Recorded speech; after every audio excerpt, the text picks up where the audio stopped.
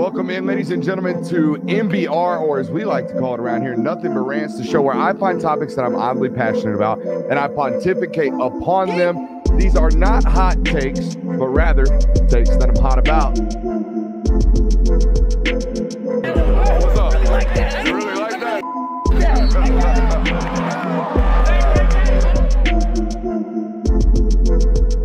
Let's shut up and grind some tape.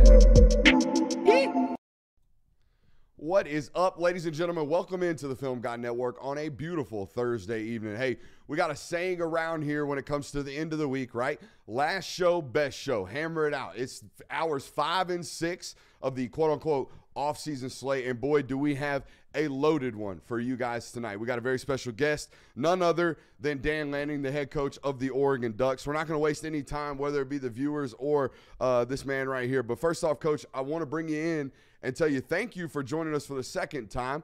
I looked at it today. The last time you were on our network, it was about a month before your very first football game as the head coach of the Oregon Ducks. So first off, thanks for coming back on. Second off, what is the number one thing you've learned in the time since, in the last 18 months? What is the number one thing you've learned as the head coach of the Oregon Ducks? Man, great to be on with you, Brooks. It's a great question. You know, I've learned that you better keep learning because things are going to change here in college football. Expect the unexpected. You know, that's one thing that's certainly come, and I feel like we're a little bit more adaptable and learnable as it happens. Yeah, I mean, I feel like the ground beneath us in college football is always moving, whether it be as a head coach or even as a goofy content creator. It feels like something new is coming around the corner every single day.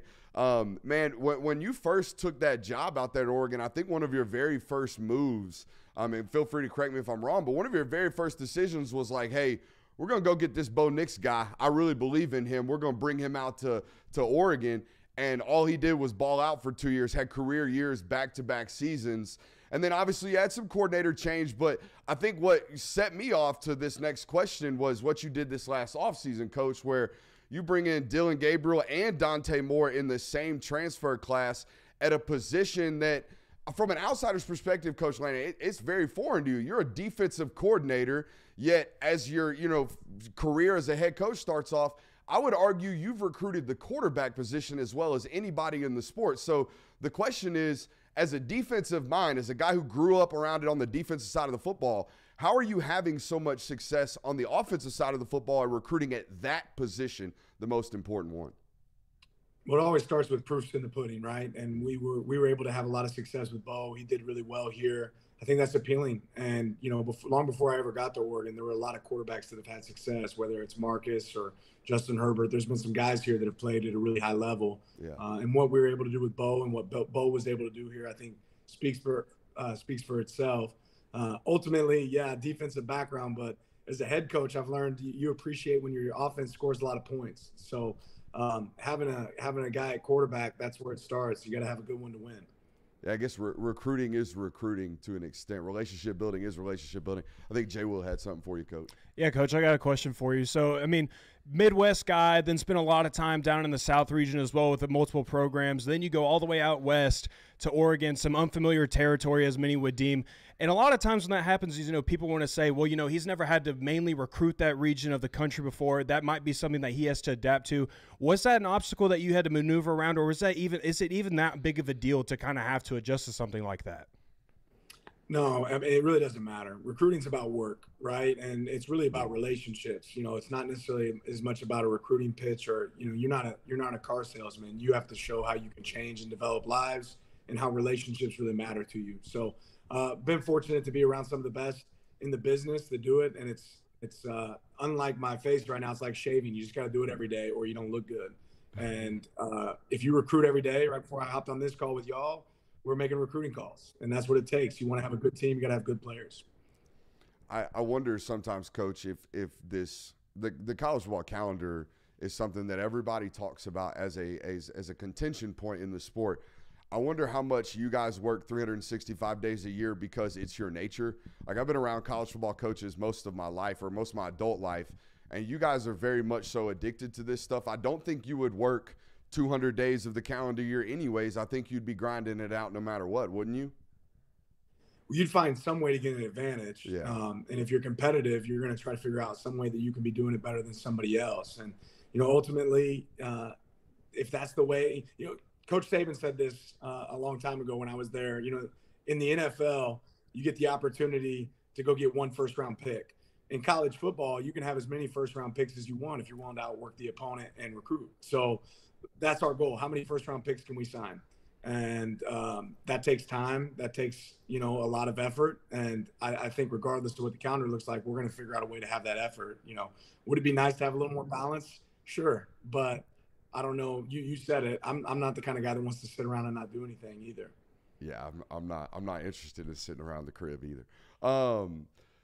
I guess, we talk about one of the biggest, like, hey, is this coach going to have sustained success boxes you have to check, in my opinion, in college football is retention, right? Retention and replacement, particularly on your coaching staff. When you have success, when you win 10, 11, 12 football games, when you're in contention for college football playoff, runs, your staff is going to get picked off of it. And you found this your first year as a head football coach. Kenny Dillingham obviously gets hired to be the head coach at Arizona State. And all you managed to do is hire Will Stein, bring him in, a guy from UTSA, and he flat out balls. All you do is improve by almost a full touchdown. So, Coach, I'm curious. A lot of coaches that I know and study, most of them hire from within whatever connective tree that they have. Hey, I know this guy. I worked with him here, or I had a buddy that worked with this guy here, and he speaks highly of him. How do you go about your hiring process? Because so far, Coach, you've been hitting home runs. Yeah, I think, it starts with having people that you trust around you and leaning on, people's opinions that you trust, and then doing some research. It's not always about the easy hire. It's not always about the sexy hire. It's about the right hire. Why was Will a great fit? I knew that we wanted to keep a lot of the components of our offense the same. I didn't want to change the scheme dramatically for Bo going into his second year with us. I wanted somebody that could work really well with the staff, and that starts with doing some research. And then I wanted somebody that can bring some additional pieces to the puzzle that I thought we could have and add and make us better. So anytime you get an opportunity to hire a coach, for me, I enjoyed that interview process. I enjoy the process of learning about people, digging deep, figuring out what makes them tick, and really more than anything, how they're going to keep the boat rowing in the same direction. And we've been able to do that well here. As long as we're having success, we're going to continue to have coaches that have opportunities. My goal is that they leave for opportunities that are better, and leave for, I'm lucky to be sitting in this chair, right? And pinch myself every day. I hope that I can help other people get to sit in a similar chair. And when that opportunity comes, I hope they're ready for it. So that's the goal. Absolutely. Prepare them and then send them on their merry way. This is a delicate question, Coach. So I'm going to do my best here. A lot of talk nowadays, particularly in the NFL world, we just got done watching the Super Bowl, about analytics and the numbers playing a role in decision-making processes in the game's most critical moments, most importantly, fourth down. How do you go about your decision-making process on those fourth downs? We don't have to talk about specific examples, but I've heard the term, you can't date analytics. You kind of got to be married to them. But I've also heard the idea of like, hey, coaching is kind of like a gut feeling. You can say the analytics say this, but what if my left guard is this today? Or what if what if we can't get separation today? What if things have changed outside of the numbers? Coach, how do you go about, hey, this is the critical down today. This is the decision to be made. How do you go about making that decision when it's time to be made? Yeah, a lot of it starts in the week, right? And it starts with having confidence in what you're planning on doing on fourth down in those situations, right? How successful do you feel like those plays will be that you're going to run if you do decide to go for it on a fourth down? The more confidence you have in that, the more you will lean on your analytics when it gets to those moments in the game. And it really impacts more so your third down decision making. If it's a 3rd and 8 and you're saying, hey, we're willing to go for it on 3 or less, and that decision's been made so more on a Tuesday, well, now you feel a lot more comfortable potentially running the ball into a light box on 3rd down because you know that you're going to go for it if it's 4th and 1. It all plays a part. Certainly there's some in-game decision piece that's part of that, and your success that you've had so far within the game. Are you seeing the looks you anticipated seeing? All that stuff matters. And I'm sure it also matters how you've spoken to your team that week or that season, right? If you've spoken to your team about, hey, we are going to be an aggressive football team, we are going to lay it out on the line, or whatever your message may be, if that's the deal, then we are who we are. We're going to stay true to who we are in every critical moment. Coach, I'm sure you've been asked the logistical question about the Big Ten over and over again. Hey, how are you handling the travel from Oregon to potentially Rutgers? And I don't think that's necessarily as big of a deal for you guys being a football program as more so as like it's a cultural change. It's a football brand change. There's a different brand of football being played, I would imagine, in the Big Ten than the Pac-12. That's my opinion. So as someone who I'm sure has been spending most of their offseason studying new and future opponents and foreign opponents to the Oregon football program, what is your initial reaction to the Big Ten? How do they go about playing football, and is there a different brand of football being played up there? Yeah, we're really excited about it. I think more than anything, affiliating yourself with some other great programs. You look at the national championship game this past year, and you're talking about two Big Ten programs, that are playing in that game. The first thing you do is you start diving in and evaluating really some of these other teams and asking yourself, what personnel groups are you going to be seeing? What are the differences there? And there was a lot more alike than I anticipated, to be honest. When you start deepening, like doing a deep dive into the numbers, there's not as much 12 personnel, 21 personnel in college football in general as there used to be, and especially as there used to be in the Big Ten. There was this perception of what like a team like Wisconsin was in the past. And really this past year, there are a lot more 11 personnel. So there's probably not as many differences when you talk about some of the teams we've played in the past, like an Oregon State or a Utah. Now you're going to be seeing some of those teams with, Michigan or an Iowa that's, some bigger personnel package teams. There's probably not as many differences as people anticipate. But that's something we got to figure out, and we'll have to figure out quick. And we're hopping into that. We're still wrapping up some of our self-scout study on ourselves, but we'll hop into some of these other opponents and what'll look different in the future for us moving forward. I know your background, obviously, and I hear these coaches in this conference down here in the Southeast talk about the SEC being a line of scrimmage conference. I would argue it's a line of scrimmage sport, and I would argue that like you see programs like Oregon being built based off that. Is that an accurate assumption of your program that, hey, you have to build off the line of scrimmage first? Like you have to have big dudes that move bodies. Yeah, for sure. I mean, and I think that the way we've recruited kind of shows that, the front, you have to win in the front. We have to go sign big bodies up front on the defensive and offensive line. And if you want to be the team that can establish the run, you better win up front. And that'll be a part of our culture as long as I'm here, that you can win games there. It doesn't matter what your skill looks like if your quarterback's on his back, right? And it doesn't matter what your skill looks like or your running back looks like if he doesn't have somebody who can move piles up front. So all that matters. And the quickest way you can, hide a deficiency somewhere else is to have a good offensive or defensive line. So we want to recruit well there. I think that's winning football regardless of conference. Yeah, that's universal, as they would say. Coach, man, I see you doing interviews. I see you all over the place doing interviews. I know you work your butt off on the recruiting trail. The results prove that. I know you work your butt off coaching football. The results prove that. I want to know, how do you have the time and energy? Those are the two, that time and energy to do everything that you do. So if you could boil it down, give me one tip for each. I need a tip for time management from Coach Dan Lanning, and I need a tip for that juice. What are you doing? How do we go about being the most optimal versions of ourselves in those two categories? You love what you do, right? Like, it doesn't feel like I'm going to work when I get up in the morning. Like, I'm going to have some fun. I really enjoy this part of my job. And I enjoy it. Right now is a lot of fun. We're not able to go on the road recruiting. So what are we able to do? Spend some time with our players, watch ball, right? This is something I missed for a while, because for about 2 months, you don't get to watch football. You're in and out of hotel rooms and airports and traveling a lot to go see players. But the fact that it does change in college football keeps it exciting. Energy, I guess you could say coffee. I drink a lot of coffee. What's the coffee intake, Coach? What are we talking, like 800 milligrams of caffeine a day? What are we talking about? I don't know, man. I got this Keurig right beside my desk, and it's busy. Let's just say it's busy. I don't really eat much during the day. Like I eat dinner at night. That's kind of my meal, which isn't the right way to do it, I know. But yeah, I drink a lot of coffee. How many cups? I mean, at least 5 a day, at least. That's a lot of caffeine, Coach. That's a lot of caffeine. A good amount. Hey, it is what it is. I turned in 18-hour shifts in the office. I think Kirby had something for you. That's insane. Yeah, Coach, you played at the NAIA level, so it's obvious that you really do love football. But being in Division I sports, have you seen that NIL and transfer portal kind of play a factor in affecting those smaller divisions? Yeah, I don't know if it's affected places like where I played at William Jewell. I do think what's changed, it's affected high school recruiting. And there's some guys that are really good players, and some smaller programs feel like maybe they can solve their issues in the portal by signing a transfer guy, and it's maybe taking the guy that was a developmental guy or a guy that was a group of 5 or a D2 or NAIA player and eliminated some of those opportunities because coaches rather take a guy that's in the portal.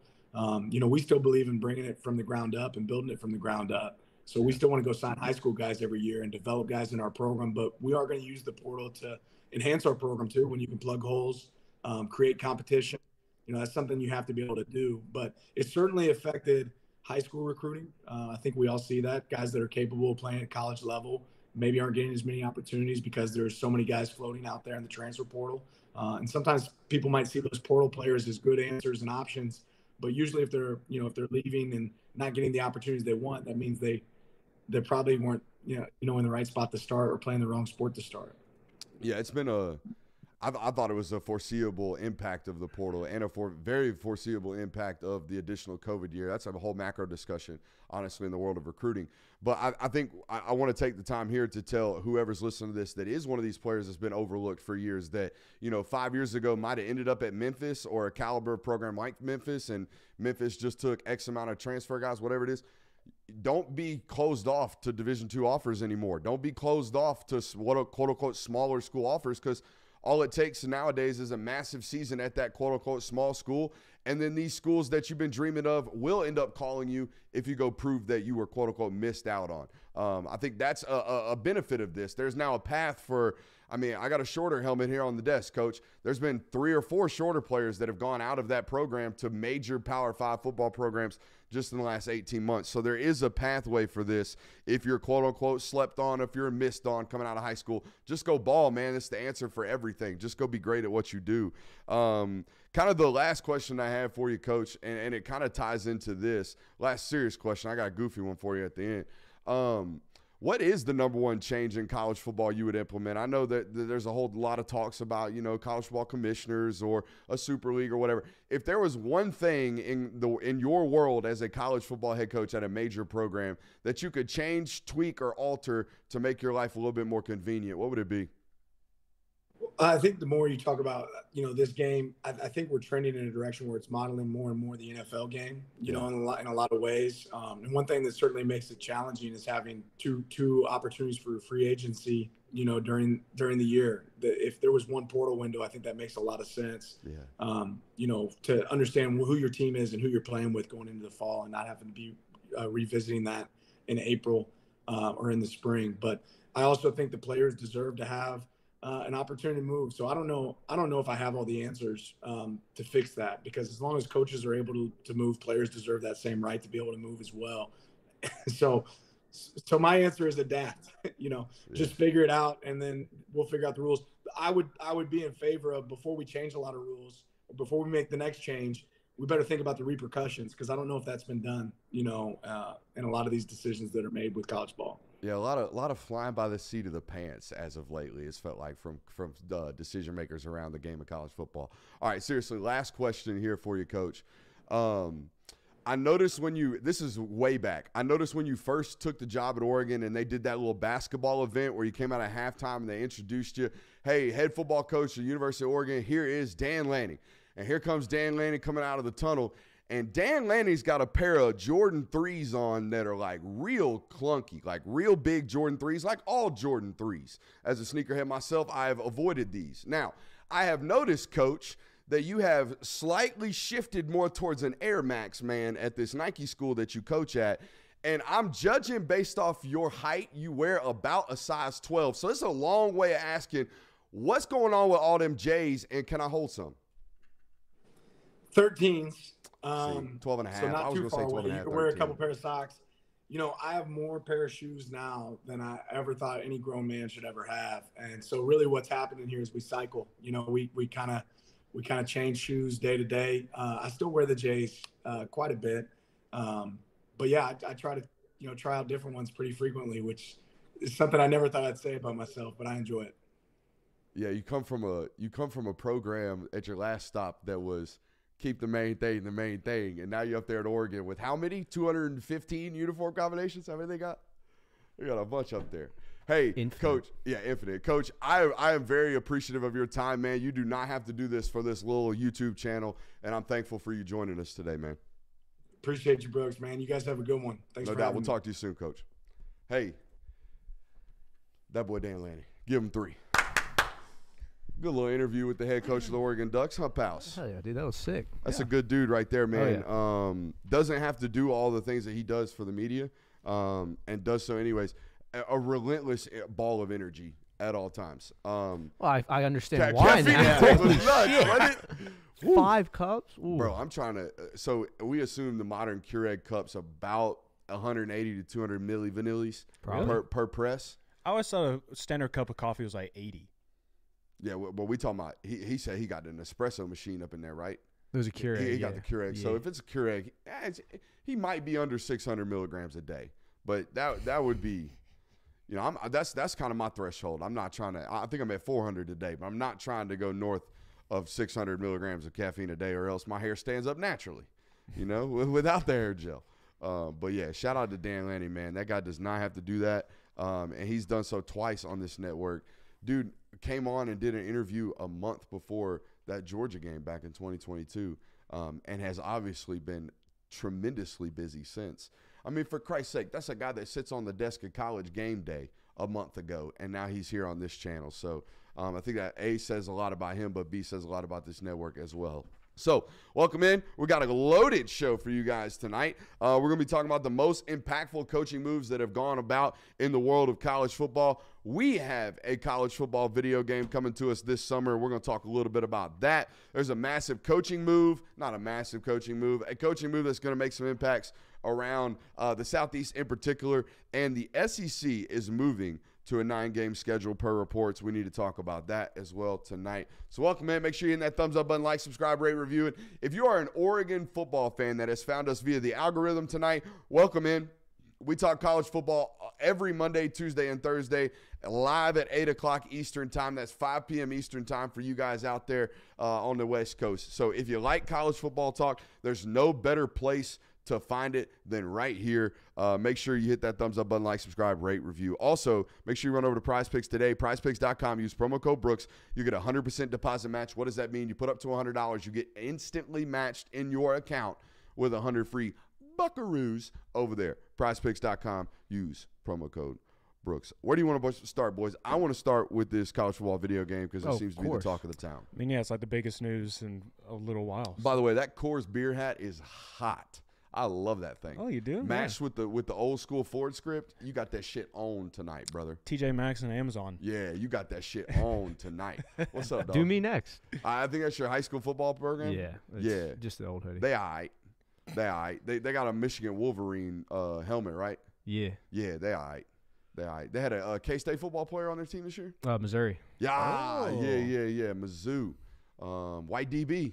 Hey, he got a shot. Hey. I don't know if we don't get into yeah, semantics of it. I wouldn't call him white. Yeah, thinking back on it now, I wouldn't either. So let's go into this college football game before Brooks sticks his foot in his mouth any further. It's finally here. Okay, it is finally here. The world of college football has rejoiced today because EA announced that they will finally be officially releasing the college football video game this summer. I want your initial thoughts before we get way too far into this stuff. Full reveal is supposed to be set in May, okay, with some type of immediate release this summer. Can't come soon enough. That'll be the biggest news of the entire month of May, because May's definitely that period of time. Once you get out of spring practice, it's like, okay, now we're in for the long run. We got to make it through May, June, July, and a little bit of August as well. So the fact that it's coming in May, that's going to be absolute. I can't wait. Can't wait.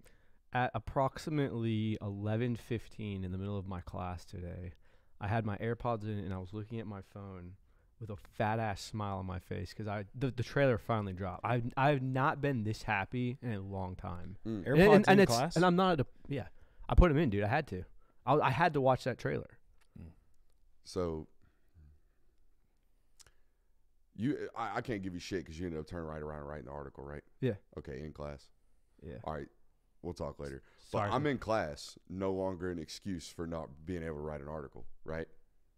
Well, I'll tell you what this class is afterwards, but Slapping. it's one I It's can a slapping. it's one I can Okay. take. I was Hey. definitely in a class where I could not do that. Yeah. I'll tell you that we much. all have those. I mean, Yeah. it's been a decade since I've been, or a half a decade since I've been in college, but I know those. Oh yeah. I mean, for Christ's sakes, I've told stories on this channel of me and my teammates rotating who is going to say here for all of us in the same class.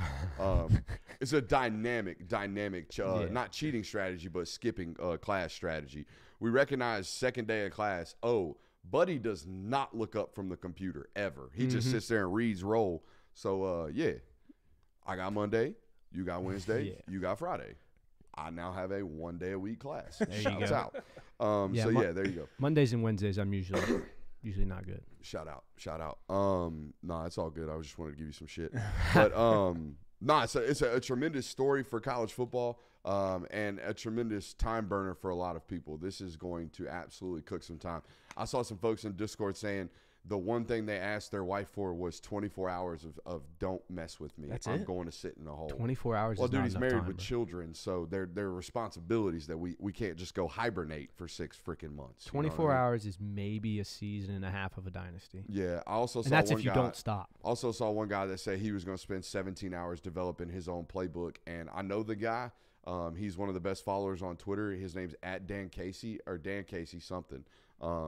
Tremendous football mind. If you want to know how to just absolutely shred your local rec league as a head football coach, shout out Dan Casey.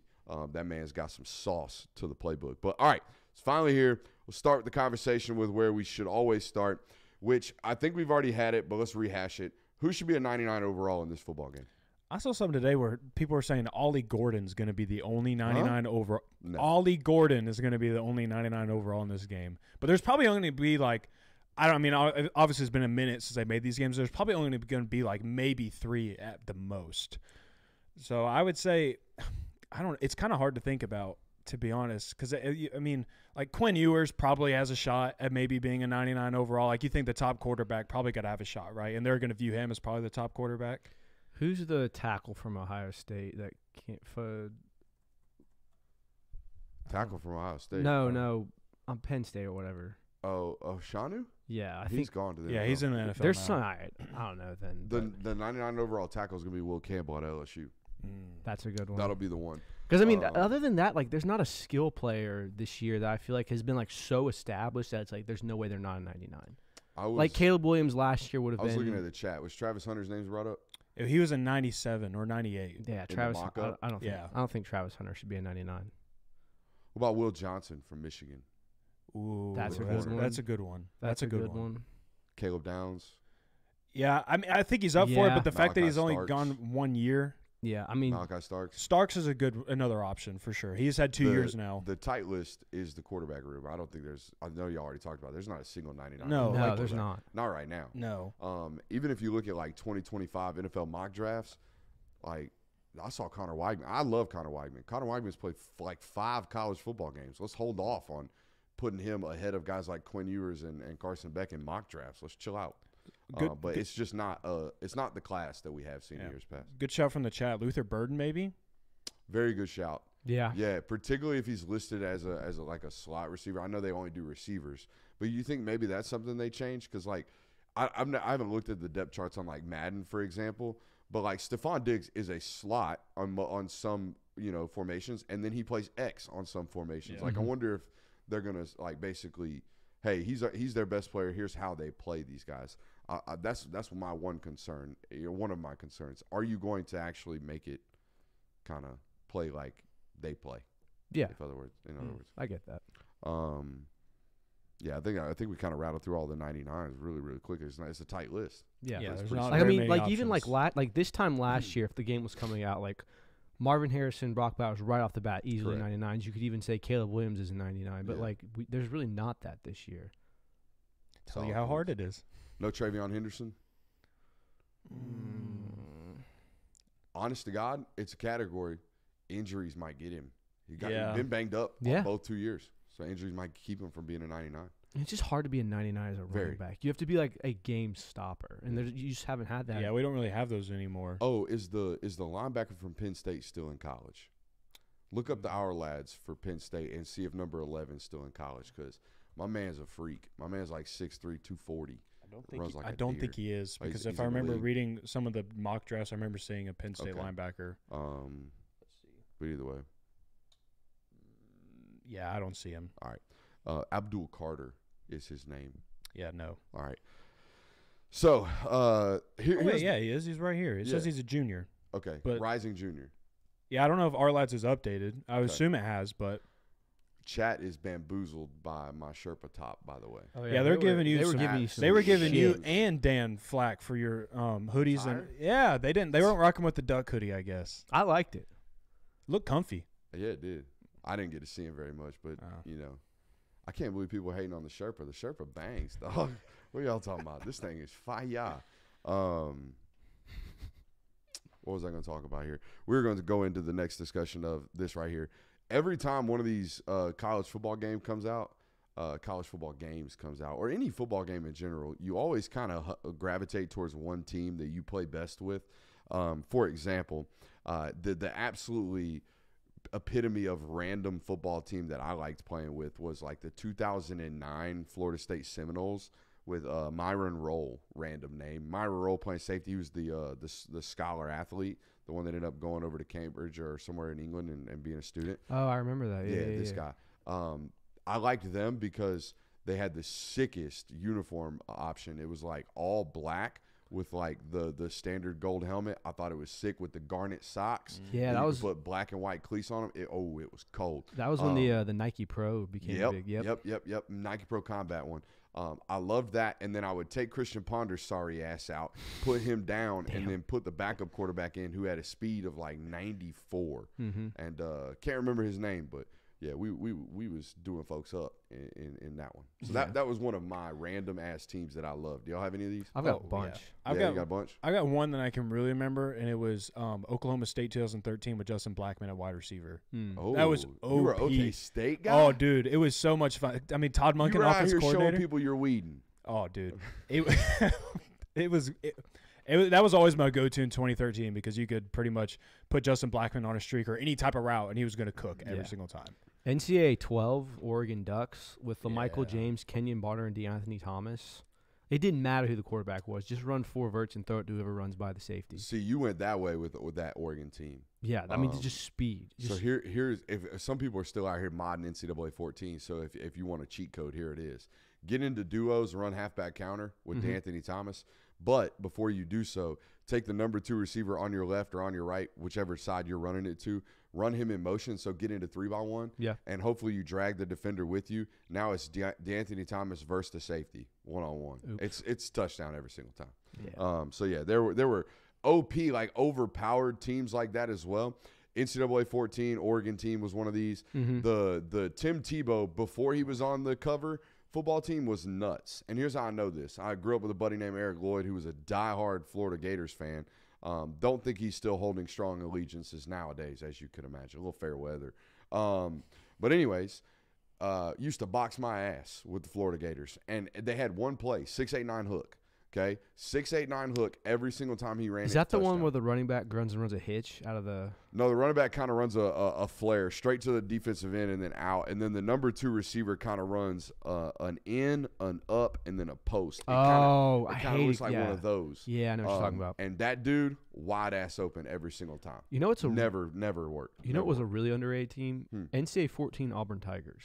Hey, because Nick Marshall, was action good, but the playbook in that game is unreal because it's a Gus Malzahn offense. And first year they really were experimenting with read options and like all the good stuff. So deadly. Yeah, I'm with you. If you know how to run that offense, you could put some hurt in. Another example of this, if you know how to run the offense, I had a buddy, Ryan Brown, used to beat my ass with Georgia Tech just because he thought it was funny. Like this was bad Georgia Tech too, the last couple of rounds of NCAA, but they're out here running the wing and you could not stop it, or I couldn't at least, unless you just hopped in bare front. The one I used to do was NCAA 10 with Josh Nesbitt and Demarius Thomas. Ooh. Like that was a filthy team. Ooh. Josh Nesbitt was a very good video game player. I don't hate it. Me and my buddies used to do where you couldn't pick like a big school. You had to pick a group of 5. And for some reason, I couldn't tell you a single name on the roster at the time, but I always went with Tulsa just because I thought it was cool. I thought like the Golden Hurricanes and stuff. I thought that was cool. So I always went with Tulsa. What's the first NCAA you remember playing? The one with Tebow on the cover. I remember playing with Shockley. So 06. Yeah, it's been a while. I see. Y'all were. No, I remember subbing out David Green for Shockley, so it was before 06. So you played 05. Okay, yeah. Yeah. So y'all played like the new games. Yeah. Back in the day, the Kirby household didn't believe in buying the new video games, so it was like, we're gonna go to GameStop, we're gonna get the used 99-cent one. So I put like 5 years worth on NCAA 04. And the NCAA 04 LSU Tigers, I don't remember his name, I don't know who it was, but number 14 was unstoppable. Matt Flynn. No, he was a wide receiver. Oh. I don't know. Oh, God, no. I have no idea. I'm gonna have to look No that up. clue I'm gonna there. have to look that up. Yeah, you're going to have to search some heavy rosters on that one. Man, I am getting absolutely You are, dude. cooked, bro. Man. Absolutely cooked. I think I look good, so whatever. Chat, he's probably never gonna wear this again. No, I'm wearing it next week. Good. I'm wearing it next week. This thing is so warm, too. I was about to say, that's another thing. Oh It just my looks God. cozy. Oh, it is, man. It's like wearing one of them throw blankets your wife puts on the couch all the time. It was Michael Clayton. Oh yeah, Michael Clayton had a Dwayne a Bowe little was run in also the on that league. team. Oh, Dwayne yeah. Bowe. So yeah, Dwayne Bowe. Michael Clayton, Dwayne NCAA Bowe, one of 04. the nastiest juke moves in the history of the NFL. That's the Yeah. one where he caught the little speed out and then dipped underneath the outside Oh, linebacker yeah. and then dead legged a safety and sent the kid into the sideline. Yeah, Dwayne Bowe got some of the nasty shit on the highlights. I think we covered all those teams. Who's going to be that team in this game? Because I got two answers. We were having a conversation while you were doing something else, and I think Alabama could be a fun team just because of Jalen Milroe. Like, Yeah. if you can get a dual threat, That's really my note solid, right there. if you can get a really solid dual threat quarterback, then that's Jalen Milroe. Even if he's not the starter, you can sub him in. I Yeah. mean, that's going to be a fun team to use just solely off of that. Being And the able fact to- that it's in a Kalen DeBoer offense, like Yeah. it's very creative. And just the fact that I think by nature, something about video game players, if you're bad, it makes it a whole hell of a lot easier if the quarterback can run. You know, you don't turn the ball over near as much. Not as much. You know, so But I mean, another one's gonna be people are gonna play with Colorado. yeah. Yes. Like people are gonna play with Colorado and do Y'all haven't everything with hit my Travis. two. Ohio State and Ole Miss. Mm. I think Ole Ohio Miss is State- gonna be fun to play I think with. Ohio State's gonna be fun to play with if Will Howard's like an 85 speed wise. And Jackson Dart, I think they're gonna make him that. They're gonna make him an athlete at least, someone who can run. You know what team He's could got be? 600 yards rushing. You know what team could be sneaky good? Who? Florida State. Sneaky good in this game? Yes, Why? because DJU, a big quarterback with a big arm. A clunker. Yeah, Look, big look. clunker though. Look, here's the thing: accuracy and decision making matters so much less in a video game. I disagree. Have you played recently? Yeah, The Madden don't- be penalizing you for I don't play accuracy, Madden. bro. I haven't played so Madden in years. I know. I don't care how much they say it. They haven't made a damn video game in 10 years. I guarantee you that gameplay feels something like Madden. Yeah. And I'm going to tell you this right now. If you don't know how to read coverages, if you don't know how to not throw into tight windows, you're going to throw 7 interceptions every game you play. I promise you. It's no longer we can just spam slants. You know what I mean? Like you can't do it like that anymore. So yeah, it actually, and that not to transition the conversation, but a lot of people have big fears and they have big worries and big excitements about this football game. My biggest fear about this game coming out is that it doesn't play like real life football. That if I go out there and I throw a ball with anticipation, like, hey, I know that guy's throwing a dig or he's running a dig. If I throw it as he begins to break down, don't spaz out. Like he's going to eventually keep running. Like I'm just throwing it with proper timing. And, you know, there's a variety of different examples like this, but I felt like in old college football games, there were certain things that you could do, like I was just saying, that you could just trick the game, and it's like, oh, this is a cheat code. I'm just going to run this, and this is going to be my base offense. I hate that. That you can't do that in real life football. No, you can't. Mine is it's because every video game has started to gear towards this, and it's microtransactions, but specifically for this. Ugh. This is what I don't want. I don't want to be in my dynasty mode, and when the offseason comes and I get this notification of the 5-star quarterback that you just recruited is going to hit the portal unless you can pay him $80,000, and I have to pay $50 to get 80,000 points or whatever put into my account so I can keep my 5-star quarterback. That's so gonna happen. That's I know. That's so diabolical. And if it actually does happen, that's the part I'm going to hate and fear the most. I'll be playing online. You miss me. Yeah, I'll be doing the online and Road Glory, I guess. And that's the thing I'm looking forward to most. I'm looking forward to this game coming out so I can stop having to play Call of Duty with my friends, because Call of Duty has become the biggest scam in the history of scams. I just paid $80 for the brand new Call of Duty game, and the third update on the damn game was basically them just reverting to the last Call of Duty I paid $80 for. Yeah. It's the same online maps. It's the same Warzone maps. It's the same bullshit. Same guns. And I'm out here, what? I'm a fool. So, yeah, if they're out here with the scamming, I ain't going to be with it. You're going to see me online playing head-to-head, and that's it. If you want to do it in Ultimate Team, I get that, because you want to buy packs and stuff. But don't do that stuff for, like, Dynasty mode and whatnot. Like, keep it separate at least. Keep that shit out of here. My biggest worry of this game is that it's buggy.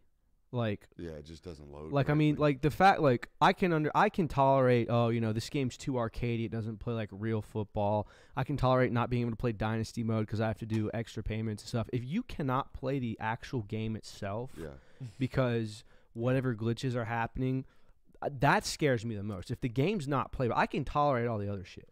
That fear could very well become realized. I don't know how much time y'all spent on social media today, but one of the biggest and most retweeted things I saw was a computer developer basically saying that if you noticed in that reveal, the only real action of gameplay that they give you is like literal blueprints. Mm-hmm. Like they have the figure and then everything else is like data mapped. They haven't figured it out yet. And like, I don't know if that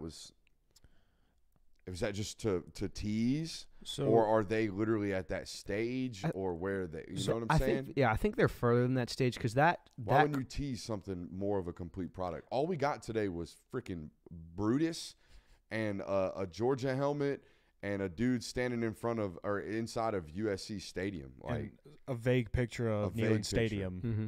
We did not get very much of a product. No, and I think they did that intentionally, because I mean, if you look at the previous timelines, they usually don't come out with stuff until like late March, early April for announcements and stuff. I think this was more just like, hey, we are doing this. And they shot that commercial back like during the Rose Bowl, because there were photos going around of like, hey, EA Sports is here during the Rose Bowl, like shooting something. So the commercial itself is probably a month and a half old, because then you got to go into editing and all that. So I don't think that's where the game is right now in development. At least I hope not. Hopefully not. I mean, it took them 11 years, but most of it was because of name, image, and likeness, and everybody kind of feeling. I don't remember any type of legislation coming down on EA Sports, but at some point it just kind of felt slimy. Is that where we got? What? Why did they stop making the game? Because whatever basketball player it was sued the EA Sports for using their name, image, and likeness for the basketball, because they used to have a college Blake basketball Griffin? game. No, it wasn't Blake Griffin. It was someone small within the game that was like, hey, this person is clearly me. I'm suing you. EA, stop doing. I hope that person wakes up every single morning and stubs his toe. Just doink right on the corner of his bed. And it only takes one. But then EA eventually was like, this is going to become too much of a headache. We're not going to do it. We're just going to invest all of our capital into Madden. All right, well, I'll be streaming it. I got some word today that apparently there's going to be some YouTube allowances or allowances? Yeah, you're going to allow some things over here with regards to streaming. Make sure you hit that thumbs up button, like, subscribe, and rate, review, and let's go on to our next topic, which is the most impactful coaching move. And the one rule, Saban was not allowed to be brought up here. Fair enough. Saban leaving obviously was the most impactful coaching move, decision happening of the offseason. So let's avoid that one. I'll give you my first option. I think, or not first option, one of my first ones. I think Jonathan Smith is a damn good football coach. And some people listen to this like, who is Jonathan Smith? Jonathan Smith turned Oregon State into a winner. And before Jonathan Smith, Oregon State was 1-11, and they had won 7 games in the previous 3 seasons combined. By the time he left, they were they spent 6 weeks around near the top 10. All right, this season. Be a good program. Like a really good football program, and he did so at Oregon State. Now, granted, had a lot of continuity with that program, had a lot of familiarity with that program. He is an alumnus of that program. But I thought Oregon State's football team, it wasn't like they magically started recruiting at a top 15 program level. They started coaching and executing like a top 15 program. And if we were to make who's the equate version of Kalen DeBoer based off of status and record, it's Jonathan Smith, and he's going to a really good or a decent middle of the pack, top end of the pack Big Ten program in Michigan State. I think the easy thing to do with this one was to crap on it when it happened, but I think Bill O'Brien has an impact on Boston College. I think it draws some interest. I think people are going to tune in to Boston College. Certainly from the coaching world. I mean, it's at least somewhat of a headline name, and I think people are definitely now going to be paying attention to Boston College football solely for the reason of we're either playing on this man's downfall to say we told you so, or it's going to become one of the biggest storylines in college football. And just to carry on, I mean, one of my most impactful coaches here is the Chip Kelly hire, right? Which – we joked about it before the show. If Bill O'Brien doesn't get hired at Boston College, then Chip Kelly probably doesn't end up at Ohio State, which is a wild statement to me. It almost I'm about to give kudos to Ryan Day for being able to hire Chip Kelly, while also wondering if Chip Kelly was available, why in the hell would you ever hire Bill O'Brien? Why would you ever go through that one? I think Bill O'Brien's great. But Bill O'Brien has no background, no history, no prior happenstance, at all with Ryan Day or Ohio State football or any minglings there. He spent some time up at New England and he spent some time with Penn State. But like that, I think, no, that was a different coach. Is that Bill O'Brien? That's Bill O'Brien. Penn State, yeah. Penn State. So, anyways. He took over after the – that's what I thought.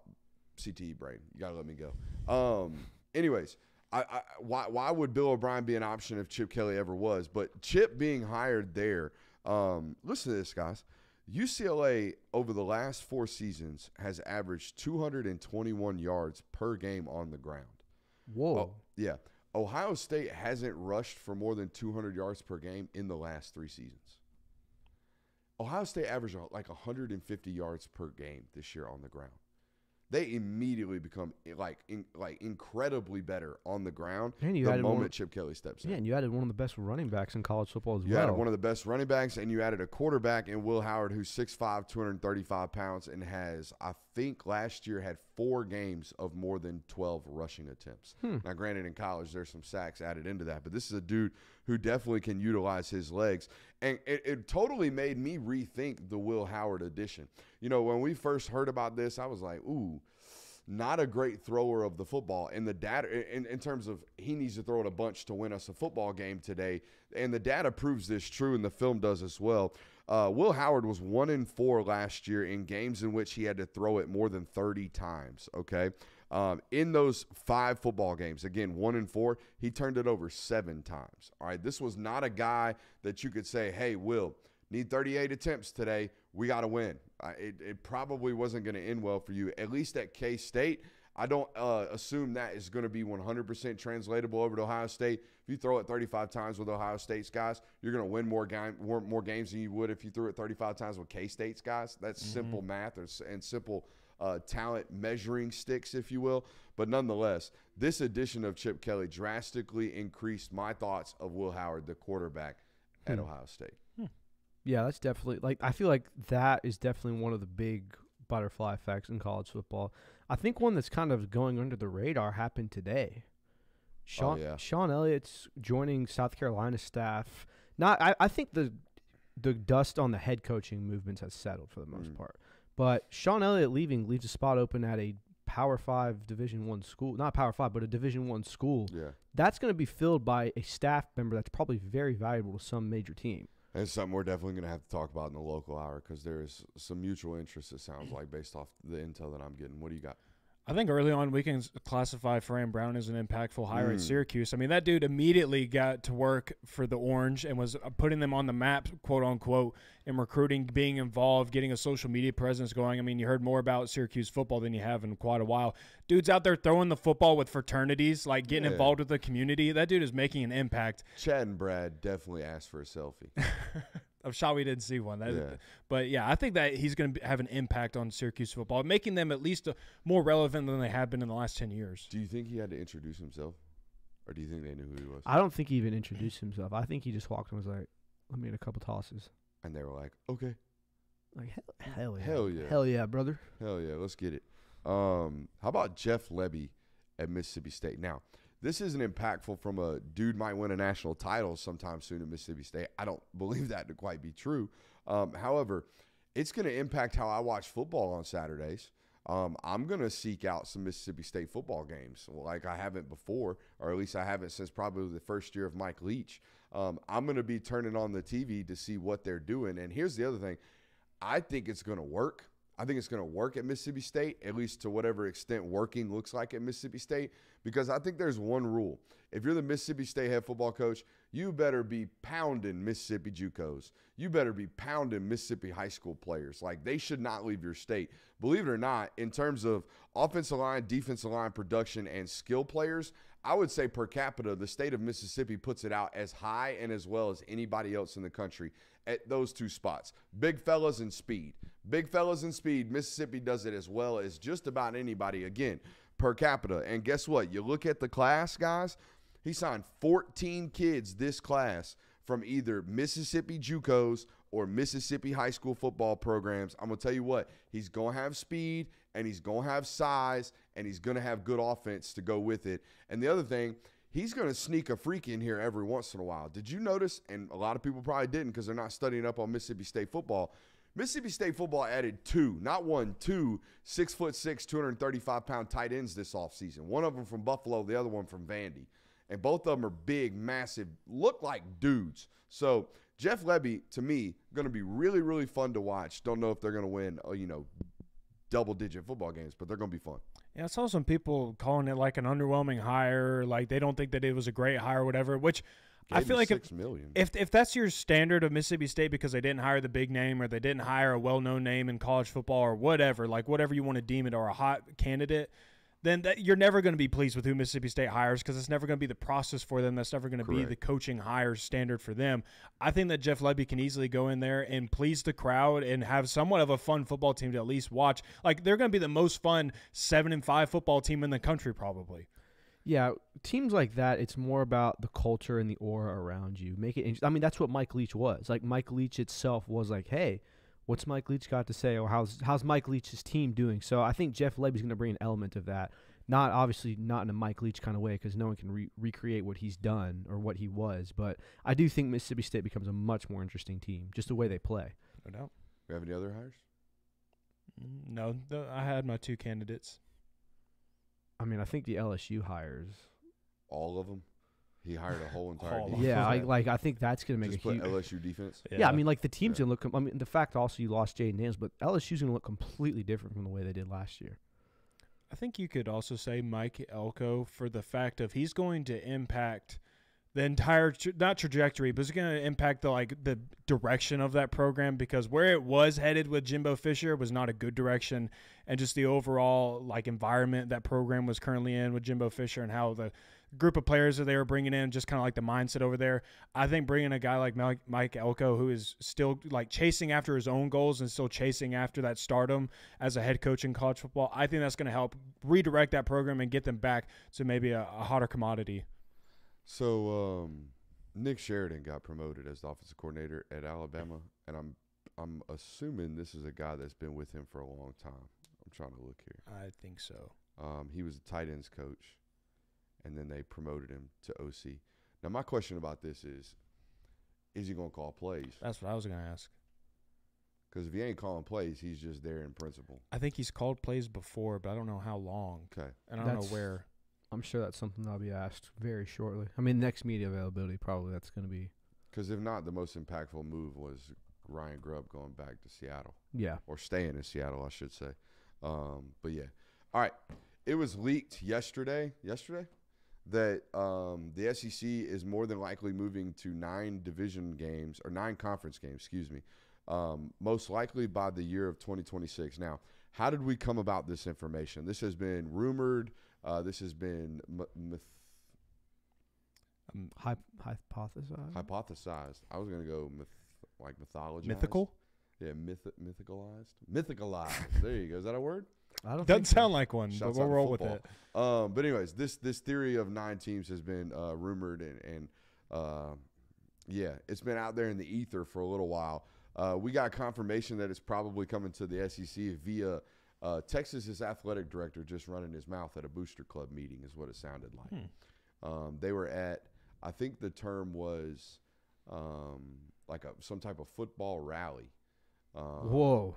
A pep rally or something, some type of event where the big wigs stand up in front and basically tell the status of the football program. It's like a state of the address, if you will, for Texas football. and the athletic director was asked, I guess, about conference games, and he alluded to we're going to play an 8-game schedule the next 2 years and then most likely open it up to a 9-game schedule by 2026. But he did caveat there and basically said there's a lot of work to be done before then. And every time I hear a lot of work to be done, my immediate panic brain says Super League. Like, oh, that's what y'all are working on. What else could y'all be working on when it comes to scheduling? Scheduling is pretty straightforward, so much so that they schedule it out 10 years in advance. So this idea that you got a lot to work on to get your schedule set ain't nothing to do with the schedule. It's about who you're trying to play, I would imagine. But what does this mean for the SEC? Basically, I did some reading today. You're going to have 3 permanent opponents and then 6 rotating, which immediately I can't wait. I can't wait until they're announced so I can hear every single solitary football program bitch, moan, and complain about how their 3 permanent teams are way harder than everybody else's because life ain't fair. You know, we're going to get somebody that's like, for real, look at ours. We got a gauntlet. You know what I mean? But it's the SEC. Like, you're going to get tough teams in this. Yeah, everybody's going to have at least one tough team that you're always going to have to play every single year. And the team that gets 2, I'm telling you, their fan base is going to be on Twitter talking about this some horse shit. Yeah, I mean, I feel like it's probably just going to be your 3 biggest rivals. Like, Alabama would get Tennessee and Auburn for sure, and then one other. I'm just going to wear a white T-shirt. That's what I'm going to do. He looks like a bouncer. You got Josh paid it? This is my favorite. He looks like a bouncer at an Indian casino. Wow. That's not bad. I'm glad I'm jocked enough to do that. That's pretty cool.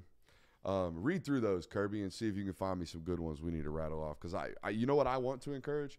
I want to encourage the chat to be creative. Okay, even if it's at the the peril of me, even if it's at the expense of making fun of me, I do encourage a good, active, hilarious chat. So shouts out to you guys. Kenneth Crosby says, "My man about to hit the slopes." Hell yeah. MK Canty says Brooks looked like Patagonia threw up on him. Never shopped at Patagonia.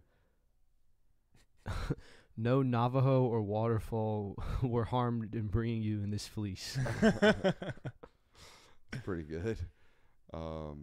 Yeah, some good stuff right there. Always some good stuff in there. Somebody told me a couple of episodes ago that we have no sponsors, even though we have a really big sponsor. We have no sponsors because I don't wear pants often enough. Well, you don't wear like formal dress pants. You have shorts on most of the time. I do. You're not tidy whitey underneath the desk over there. But yeah, apparently my wardrobe is a hot topic. So maybe this is why. Maybe this is why our boy Josh dusts off a fresh Hanes every time he goes on to the show. And yeah, I ain't going there. But used to, if you notice, when we had the old backdrop, I used to wear exclusive black. Like I was in black everything, black designer, like graphic tees, black T-shirts, black. That's to hide my fat. And now I painted everything in the damn room black, and now I can't wear black because I look like a floating head. So you get Sherpa fleeces and you flame those. Brooks looks like a cave on a wall in Arizona 600 years ago. That's a good one. That's a good one. That's not bad at all. That's not bad at all. Where'd you get that? Brooks looks like he's in the witness protection program on a Navajo reservation. Where'd you get that? I don't want to give it out because I've actually had people try to like bite my style on this one. I've had multiple people ask me for it. So this way, like we got half the chat hating and half the chat gatekeeping? Going, hell yeah, I'm always gatekeeping, dog. My steez is my steez. I ain't gonna sit out here getting flamed for it just so you can go wear it and get compliments. I'm not gonna wear it. I'm not gonna wear it. Yeah, you won't catch me in that one. But not my. I'm not saying that it looks bad on you. I was actually like, dang, that's actually kind of nice. But sound like a comment from someone who know where his paychecks are signed. Hey, we got a whole nother hour coming up right now.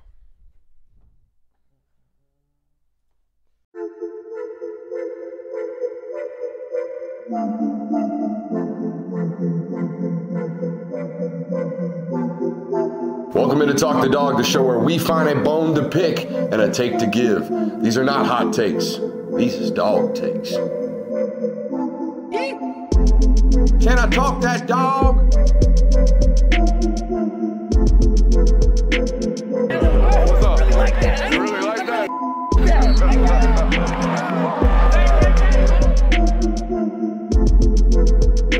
Let's shut up and grind some tape. now you're live. 910 Cooper says Brooks looks like he shoots the decoy ducks on accident. It's not bad, bro. It's not bad Brock at all. Vandegrift is somewhere laughing his ass off at that one. Oh, yeah. Brock Vandegrift's eating that up. Brock Vandegrift would be eating this whole entire attire up. He'd be like, look at that sissy. Can't even grow facial hair. Look at him wearing that fake denim. Look at him. Good stuff from there, from the chat. Welcome into the local hour. I got an opening for you, and it's nothing to do with football. Man, we never stop being suckers. I'm going to tell you that right now. I've been married since 2019, so 4 years, coming up on 5 this fall. I've been with my wife for 9 years. We just finished up our 8th Valentine's Day together. And it's very, very important. I've always said when it comes to these things with regards to relationships and gift giving and just relationship management in general, if you set and manage expectations, life goes a whole hell of a lot easier. So a conversation, for example, that I had with my wife yesterday, very early on in the morning was, hey, I totally forgot. No, I didn't forget the date. I know the date was here. I totally forgot what the standard is for this day. Do you get a card? Like in our family, we have to write cards from the kids. And so I have to sit down with my kid and write his name with his own hand and then give it to my wife because it was something that her parents did for one another. And it's just her expectations, what she wants to have during these days. So you should be doing this. You should be finding out not what your wife wants, but what your wife needs on these types of days. What are the basic requirements? And I'm lucky enough that my basic requirements for my wife are just some general spending some time with me. I want good food and I want to spend good time with my husband. So we played a little golf yesterday. We ate a little steak and lobster here at the house. We had a good little time here at the house. But here's what I'm talking about. We never stop being suckers. None of us. None of us men ever stop being suckers. Because while I'm going to the grocery store to pick up dinner for us to cook, bro, it looks like, you know when COVID first hit and everybody was pillaging the village for all the toilet paper? Oh, yeah. That's what it looked like in the chocolates aisle. In the chocolates aisle and the rosary aisle or the roses aisle, it was nothing. But I'm talking about suckers from my age up until the mid-60s.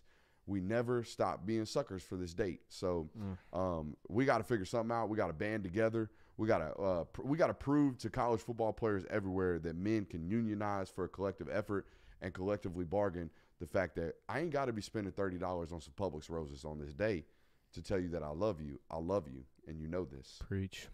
So, no, it never stops, though. You never stop being a sucker. This is the one holiday that I'm like, I'm so glad I'm single, dude. This the one holiday. This is the, like, if I had to pick one that makes me glad, it's this one, dude. That's solid. Interesting. My only tip, marry well. You know what I mean? Like, feel the process out on the materialistic possessions. That's all I'm going to say.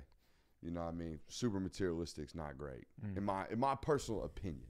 And I married extremely, extremely well on that end. Welcome in. We got a loaded show for you guys tonight. There was some staff turnover over the week, or during the week, I should say, during our absence from you guys since Tuesday. I believe Kirby Smart has his best marketing ploy to date, and he's been making it since he came to Georgia, okay? They have been just absolutely laying down a clinic in marketing ploy in this one department.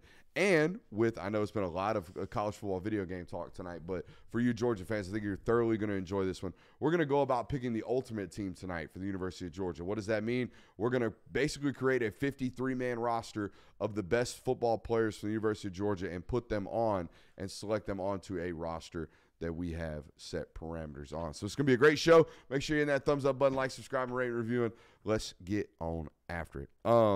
Let's be brief. Let's be very brief with this Scott Cochran story. Scott Cochran stepping down as a special teams coordinator. Kirk Benedict will be taking his place. I want to do more talking about Kirk Benedict than I do want to be talking about Scott Cochran. So let's talk about Kirk Benedict. Who is this guy?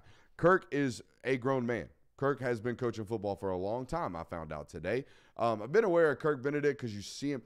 When you see big, broad chins on dudes, 6'2" and above, 6'3" and above, I don't know about y'all, but I size him up immediately. I might be just my eyes drawn to you're a big man.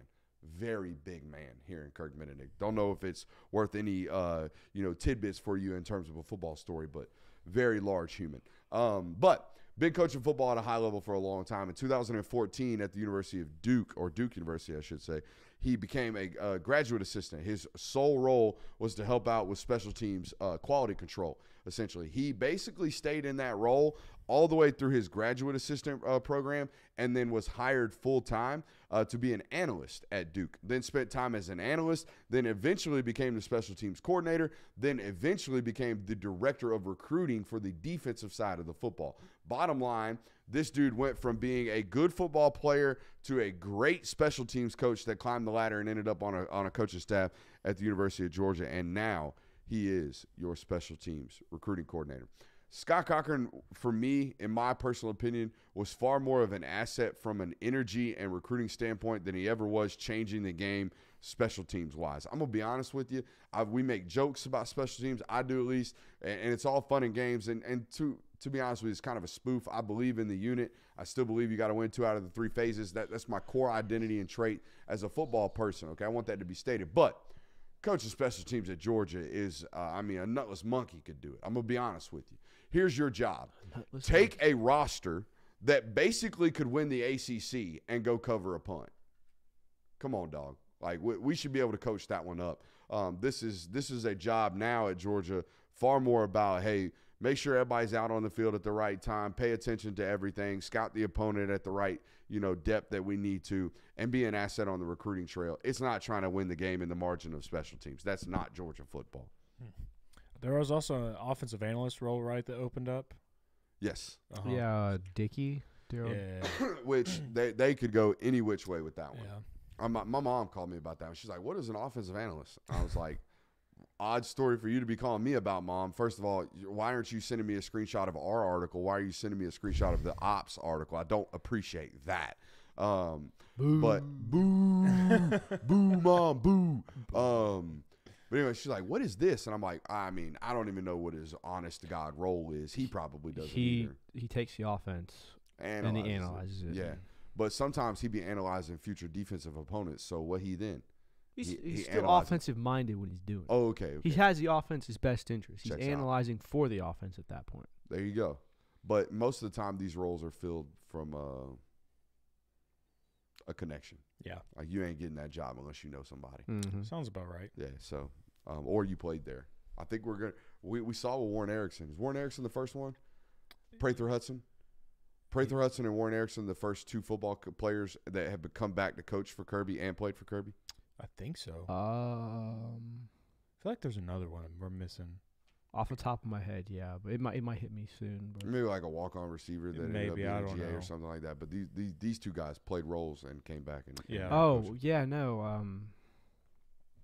I'll tell you later. Say less. All right. I think there is a massive marketing ploy that's been going on at the University of Georgia. Okay. Let's hear it. And I don't know if he's doing it on purpose, but my analytics show it is absolutely pouring back, okay, into the market, which is all this uniform stuff at the University of Georgia. I think somewhere down the line, Kirby did the keep the main thing, gave you some white jerseys against UMass or some slappies from the mid-majors or whatever, gave it to you in a bowl game one time. But most of the time, Georgia fans have been drastically deprived from uniform combinations. And I know you might be listening to this and you'd be like, I don't give a shit. They won 2 national titles. I don't care what uniforms they wear. I would say you might feel that way, but your fellow Georgia fan does not. Because I have been covering this program for almost 5 years now, and there ain't an article, video, topic, tweet, one that I can put out that will get hotter and more attractive or more attention than anything about uniforms. And I think, guys, that has been created, and that has been a pathway that has been created for this need because it's simple supply and demand. There is a ton of demand for Georgia to wear these cool uniforms, and there is no supply of it. So you just talk about it all the time, and you crave it, you want it, and you never really get it. I'll never forget covering the national title, and the hottest article that weekend was, look, Georgia reveals game day threats. Everybody knew that they were wearing what jersey color they were going to wear, and it was just the Twitter. They put a chrome check on it. That was the only difference. That was it. They took a close-up picture of it and a couple other pictures of the jerseys, and we did a look article, and it was the hottest article that we wrote the whole weekend. A national title, and jerseys, hottest topic. Frustrating. extremely frustrating as someone who relies strongly upon the market of journalism. The fact that I could sit down, we could break news. We can break news in a realistic, journalistic manner and fashion. And I write some damn jerseys about a potential black jersey, or I release an article about a potential black jersey leak, and all hell has broken loose. All hell has broken loose. But imagine breaking news on black jerseys. Oh my God. We're chilling, bro. We're here, rich. baby. We're here. We need And you know what? Here's the mess up thing. The equipment staff knows this.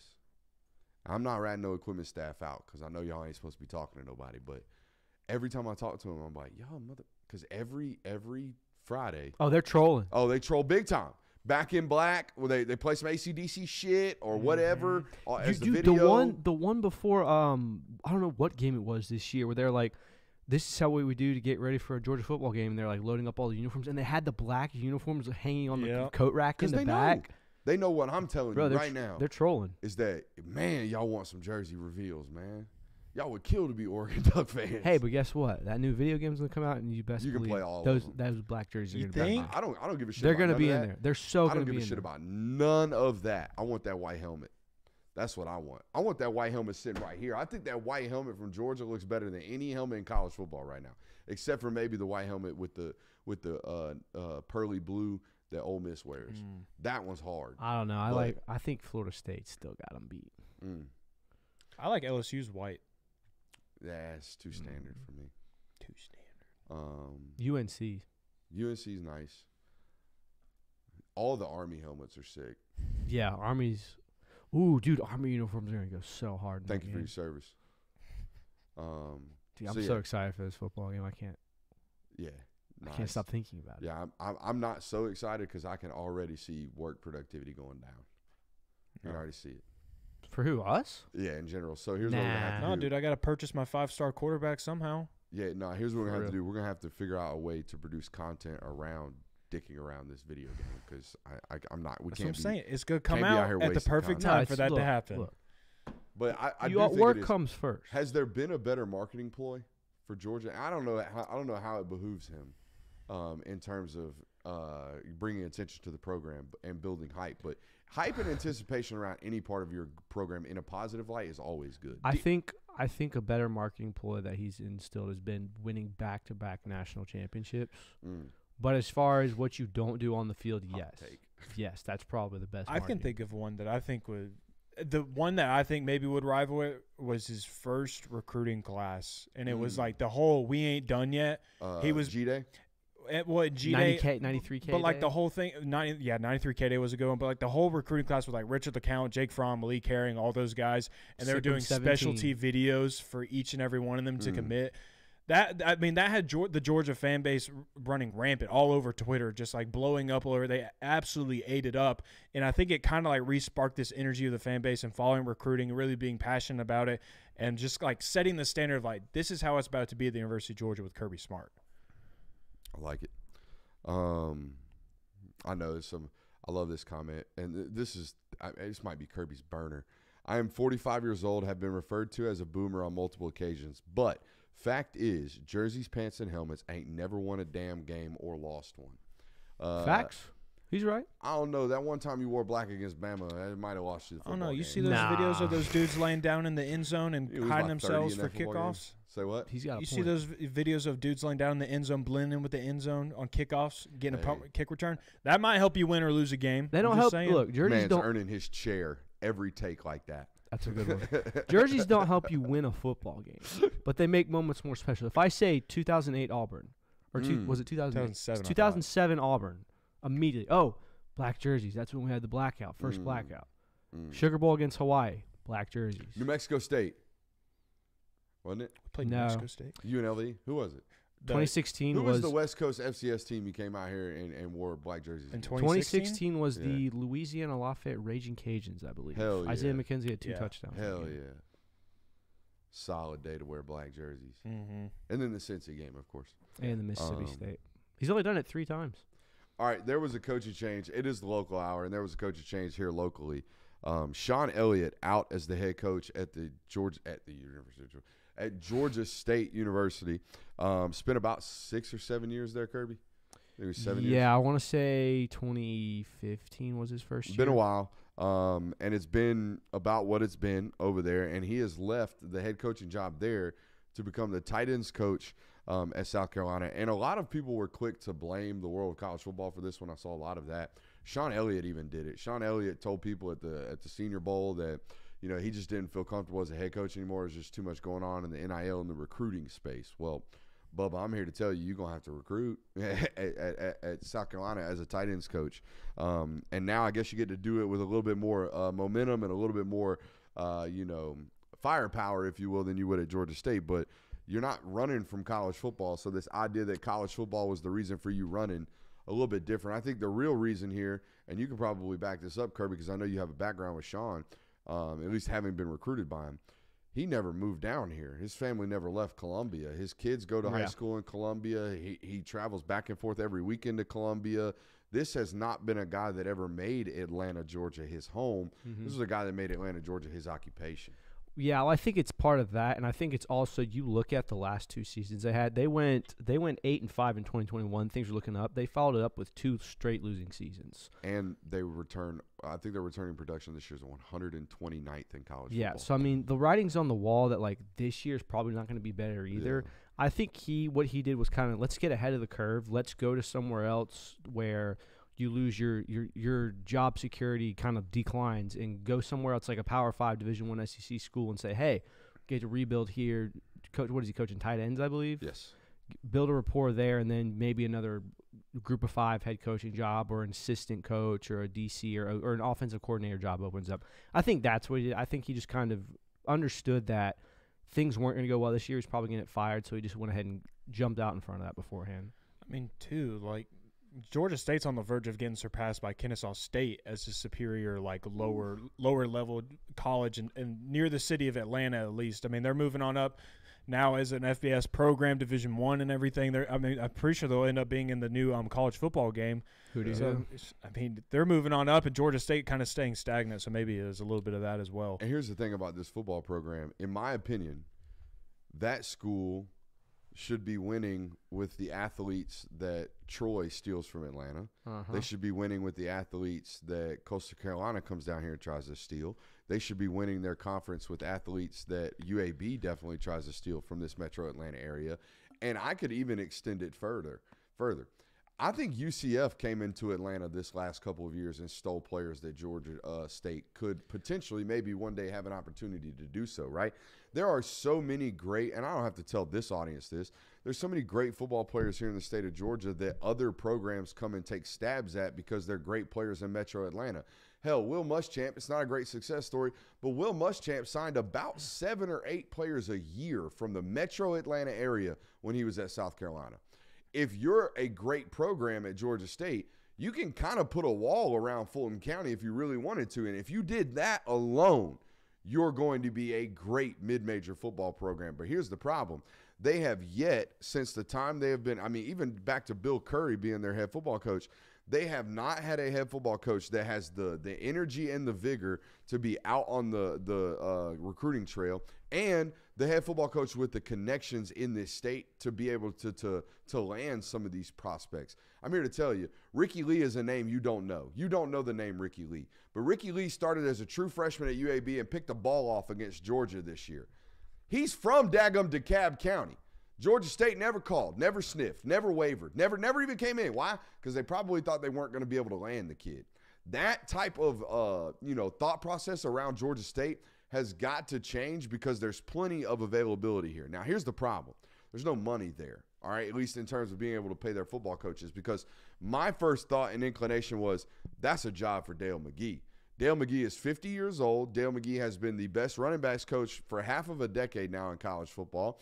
And if he were ever to get into head coaching, if he ever wanted to make a run at this thing, this would be the time. And, oh, by the way, Austin McGee, his son, just signed a letter of intent to play at Georgia State under Shawn Elliot. I would imagine he's still going to stay there. That was my first thought process, Dale McGee. Then, as I start tweeting and talking about Dale McGee, I get a message from somebody that I trust in the Georgia State circles that's like, hey, you're right in the sense that a Georgia coach might have interest here, but it's not Dale McGee, or it may not be Dale McGee, but it is Brian McClendon. Brian McClendon, I have been told, has at least brokered interest in potentially taking this job. And I would ask you guys this question because I looked it up today. Shawn Elliot was making about $800,000 a year as the head football coach at Georgia State. If you're Georgia State, do you bump that up to $1 million? Okay, get a little bit more modern, have a little bit more investment in your football program. And if you're a guy like Dale McGee, do you take what would be a lateral pay move? Okay, or if you're a guy like Brian McClendon, do you take a lateral pay move to become a head coach for the first time in your career at Georgia State? Now, I don't know. For someone like Brian McClendon, he's always kind of had this feeling around him that he wants to be a head coach. I mean, he's been an interim head coach before. He's been at multiple programs. Now he's at Georgia. It kind of feels like a spot where you get to get your feet back underneath of you and kind of move forward and get to push your career forward. And if he wants to be a head coach that badly, like if it is just something that he's super passionate about wanting to do, this might be the next step to take and eventually kind of push your career forward, like I mentioned, and find your way back up the ranks. And maybe eventually you get into that Power 5 or whatever Super League head coaching position that you get down the road. For someone like Dale McGee, though, Dell's stuck around at Georgia, and there's so many times there's been lingering information of, oh, you better watch out for McGee to get this job. He might go to this program. He might take this head coaching job. Like 3 years there, he thought he was going to Auburn. Yeah, and it just never happens. So that strikes me as he's kind of, if he is waiting for a head coaching job, he's waiting for one that he really, really wants to take. Now, his son being there, obviously that'd be a good fit, but Brian McClendon, I feel like if that is what you want to do, then that's probably a good move for him. I just, in my personal opinion, I can't think of a reason why you would want to increase your workload, increase your stress level, increase your pressure from your position for what is a lateral move pay-wise. And I understand, like, the long-term aspect of it is, hey, things go well here, you move up, and you become a better coach. But, I mean, could you not go to a coordinator position at a Power 5 school before you do that? Those aren't really readily available at major programs either. I mean, at the major programs you're talking about, right? Where it's like, hey, come be an OC for a couple years, and then you're a Power 5 football coach. Chip Kelly just took one of those jobs. Right. You know what I mean? Like, right. That's kind of my point there. And I just, like with Dale, for example, Dale's going to have to take one of these jobs to skip the coordinating route. Like, you're not going to go from Georgia's running backs coach to, like, I don't think what Sam Pittman did is available for anybody anymore. Or Shane Beamer. Or what Shane Beamer, but even Shane Beamer was a coordinator, a special teams coordinator for a little bit of time. Mm-hmm. I don't think the idea of just skipping the line from a coordinator perspective is going to land you at a Power 5 job. Yeah. Which is why I've always thought that this type of job, or Troy, or somewhere centrally located to the southeast in the state of Georgia, and particularly southwest Georgia, Dell would do an incredible job at. I think he's a great recruiter, and I know he's a great relationships developer, which is what you need in this city. So it'll be interesting. I think it's gonna. I don't know if it's gonna like fully impact your roster or your coaching staff at the University of Georgia, but I don't think there's any doubt that those. If Georgia State's hiring committee does not call those two individuals, I don't know what to tell you. I don't, except for they're probably going to hire a dud if they haven't reached out to those two guys, which I assume they have. Probably, yeah. All right, let's get into this ultimate team. Here's how this works, guys. We're trying to – I know there's 85 scholarships, but to keep us from picking 85 names tonight, we're going to go through and basically assemble what looks to be an NFL roster for the greatest college football greatest college football team we can assemble using only Georgia football players. So here's how this is going to work. On the offensive side of the football, we're drafting or selecting 3 quarterbacks, 3 tight ends. We settled on 8 wide receivers, 4 running backs, and 8 offensive linemen. Okay, on the defensive side of the football, we're going to be a 4-2-5 nickel-based defense. Okay, what does that mean? We're going to have 2 nose tackles, 4 defensive tackles, 3 defensive ends, 3 jacks, 2 mics, 2 wills, 2 stars, 2 corners, 4 safeties. Okay? Oh, I had stars. You did forget about stars, but that's okay. You can think about it as we do it. I'll do it It's right a now. pretty long segment. And then finally, that's about 54 to 55 players is what we rounded up. And then finally, we have one category of this ain't an ultimate team if this guy's not on it. I want to have an excuse to have this guy on the roster. So we have one excuse position on the roster. Chat, I also need your help here. There's going to be a couple of these categories where we know for a fact there are 2 unanimous selections, for example. And then the third, we're kind of up in air. We all have 3 different answers. You're going to be the deciding factor on who that third or fourth or whatever football player ultimately is selected on this roster. So let's start on the offensive side of the football, guys, and let's start at the quarterback position. I and Jonathan are of the belief that this is a very simplistic answer. Stafford, the first-round draft pick. Murray, the second-round draft pick. Stetson Bennett, the third-round draft pick. That's our belief here. Kirby, as you can see, he's got a big shaking head of no. Why?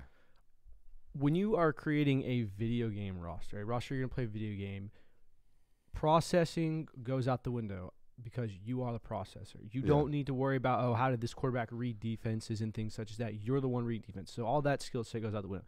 You need someone who can throw the ball far, and you need someone who has a dual threat ability. The best quarterback that Georgia's ever had was DJ Shockley. The second best is Stetson Bennett. So I would have DJ Shockley as my number one pick. For a video game roster, DJ Shockley. I don't hate it, but I've played with Josh Allen and Patrick Mahomes on Madden with these ungodly arms, and Matt Stafford fits that category. They're pretty hard to beat. They're pretty hard to beat at the quarterback position. So I'm with you, and here's why you really sold me on this, because I did this. I used to sub out David Green and play DJ Shockley because DJ Shockley could run in those video games. Now, here's what we got to talking about before the show. Do they truly scout these things when they do these ultimate teams? Because DJ Shockley, I think's career high in rushing yards was like 280. Yeah. Like, it wasn't a lot. Like, he's not a runner. He was actually much more of a pocket passer than people remember. Yeah, I would say that Stetson Bennett was more athletic than DJ Shockley was. Probably, yeah, but like you look back and just based off of what he was in NCAA 06, I wonder what his speed ranking was in NCAA 06. I think it was like an 87. So good for a my brain does weird things. Which is so 322 yards rushing his 1 year starting. About 4 yards an attempt. He had 4 rushing touchdowns. So yeah. Shock is definitely worth a shout, but I also would say that if they were to ever do this, I don't think that Shockley would make the list of the quarterbacks that they would put for Georgia.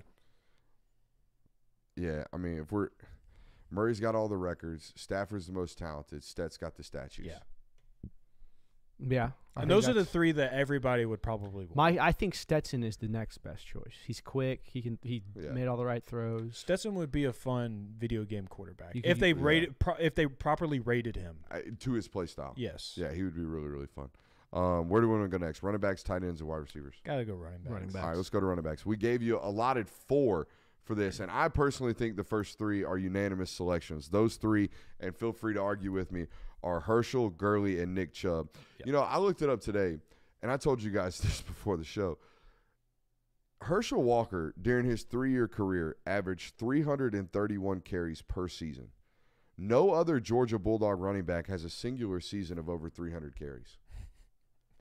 He averaged what no one else has ever done, will ever do. That's pretty crazy. It's pretty nuts.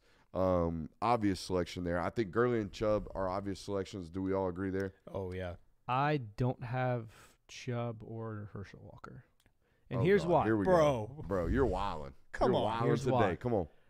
Nick Chubb, Herschel Walker are 2 of the greatest running backs in Georgia football history. There's no doubt about it. But they're physical runners. And in video game, you have to avoid contact. You're almost never running up the middle on third. You almost never run up the middle in a video game. I already know I hate playing against guys that play like Kirby, because you know what he does? The first time it loads in on a live game, going straight to the depth chart and changing all of the rosters. Oh, dude, the first thing you have to deal with is the timeout window. Speed kills, bro. No, I don't do that. But it sounds like you're the guy that I used to play with all the time that would go in and sub out every fast guy. It's like, oh, the kick returner's a 93. Oh, that guy better be a 99. Yeah. You know, like, you strike me, and based off your comments, so that's who you are. But, like, here's the thing. You're not gonna truck people with Herschel Walker like Herschel Walker did back in the day. As great as Herschel Walker was, that type of play doesn't translate to video games. Like, Derrick Henry isn't an unstoppable force in Madden. So what do you do with the fact that Herschel ran like a 10-1 in the 100? Look, he's fast, but he's a power back. They make him stacked. They would make him stacked. OP. They make him a 99. Dude, I'm sorry. Look, you got a great thought process here, but if you do not have Nick Chubb or Herschel Walker on your list, that's invalid. It's disrespectful as hell. I have Todd Gurley, DeAndre Swift, and Sonny Michel. And my team is boxing your ass. Oh, okay. All right. Aside from he's actually trying to think about playing video games again. Which it's a sound thought process. I don't mean to make you think I'm making fun of your thought process. I don't care. Because I have it's a good thought process. Dude, everyone's played like this. Everyone has, where they just sub in the fast guy because they're trying to capture the edge. Like, I totally get it. Everyone has played like that before, so I definitely understand. Absolutely. Particularly going with you on the Shockley conversation. Like, we need a mobile guy in there, or at least somebody who on the video game can run. The fourth running backs, in my opinion, the options, and the only options, are Thomas Brown, Noshawn Marino, Sony Michel, and Garrison Hurst. So of those four names, chat, I want you to give me the one that we are going to sub in here for the fourth selection. Again, assuming that the first three are Herschel, Gurley, and Chubb, who's that fourth running back? Are you throwing in Sony Michel, Thomas Brown, Noshawn Marino, or Garrison Hurst? Let's go on to the tight end discussion because I think this one could be very, very quick. I think off the bat, we know two. Right, you got three allotted. We know two for a fact. 1, 2, 3. Brock Bowers, Darnell Washington. Yep. Okay, those two are automatics. Now, I want to hear y'all's suggestions for the third. There's not much of a list for him, to be honest, but I went with Orson Charles. Orson Charles is mine. We all went Orson Charles. Yeah. Man, I kind of like debate Randy McMichael, but Orson Charles or some Leonard Pope. Ooh, Leonard Pope is definitely worthy. Remember Leonard Pope because he was huge. Leonard Pope was huge, but he was. But he had like a 600-yard season for that time. He was good, really good for Georgia. So he's definitely worth a shout. I think Orson Charles would translate best to this day of college football and in a video game. So Leonard Pope walked so Darnell Washington could run. For real. Yeah. No doubt. It looks like Marino is going to win that one. No shot, baby. No shocker there. From the tight ends discussion, I think Orson Charles is the lock there for number 3. Yeah. Just because I think outside of Brock, he's got the highest receiving yards total in the season. Right? I think any record you tied to Georgia tight ends, it was Brock Bowers breaks Orson Charles' record for such and such. So Ben Watson. Oh, that's a great suggestion. That's another good one. Jeez, we all three. I forgot Ben Watson. It finally happened. Yeah, it was going to happen. It finally happened. What do you mean finally? It was the third position group. Still, I mean, we made it. Ben Watson is a great one. Ben Watson is a really good one. I bumped into Orson Charles at a Players Lounge event a couple years back, and I noticed, this isn't a huge human. Like Orson's only like 6'2 3/4, maybe 6'3". And I knew at the time Brock's not a huge human.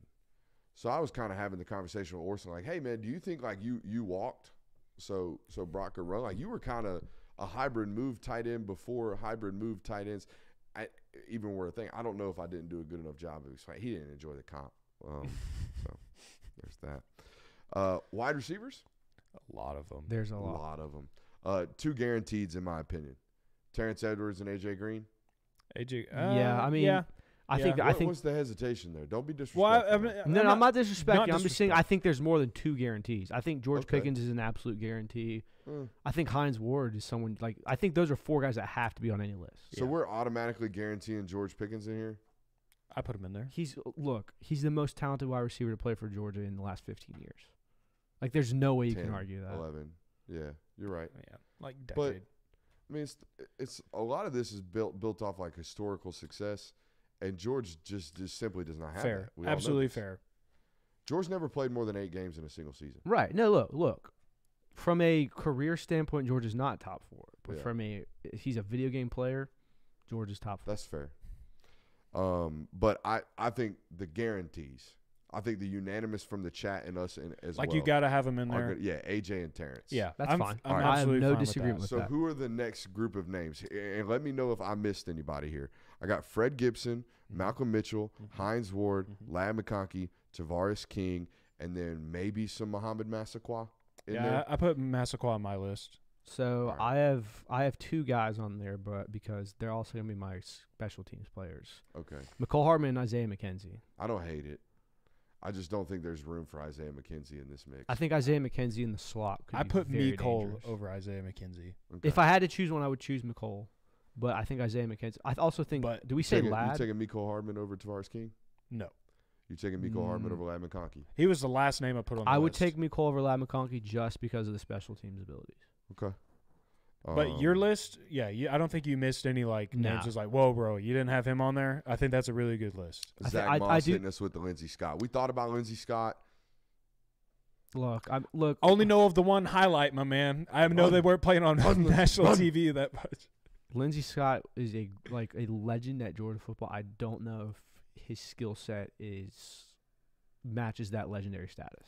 I like my 7, and we can add an 8 with Muhammad. I like AJ, Terrence, Fred Gibson, Malcolm Mitchell, Hines Ward, Lad McConkey, Tavares King, Muhammad Massaquoi. I don't think there's anybody that we drastically missed on. No. Or that doesn't belong. Some really good honorable mentions that you could list, but I think that's a really solid list. And Lad's like, I know he really only played 3 years, but Lad's like kind of far down the totality of a career standpoint. He just didn't have the numbers that the rest of the guys did.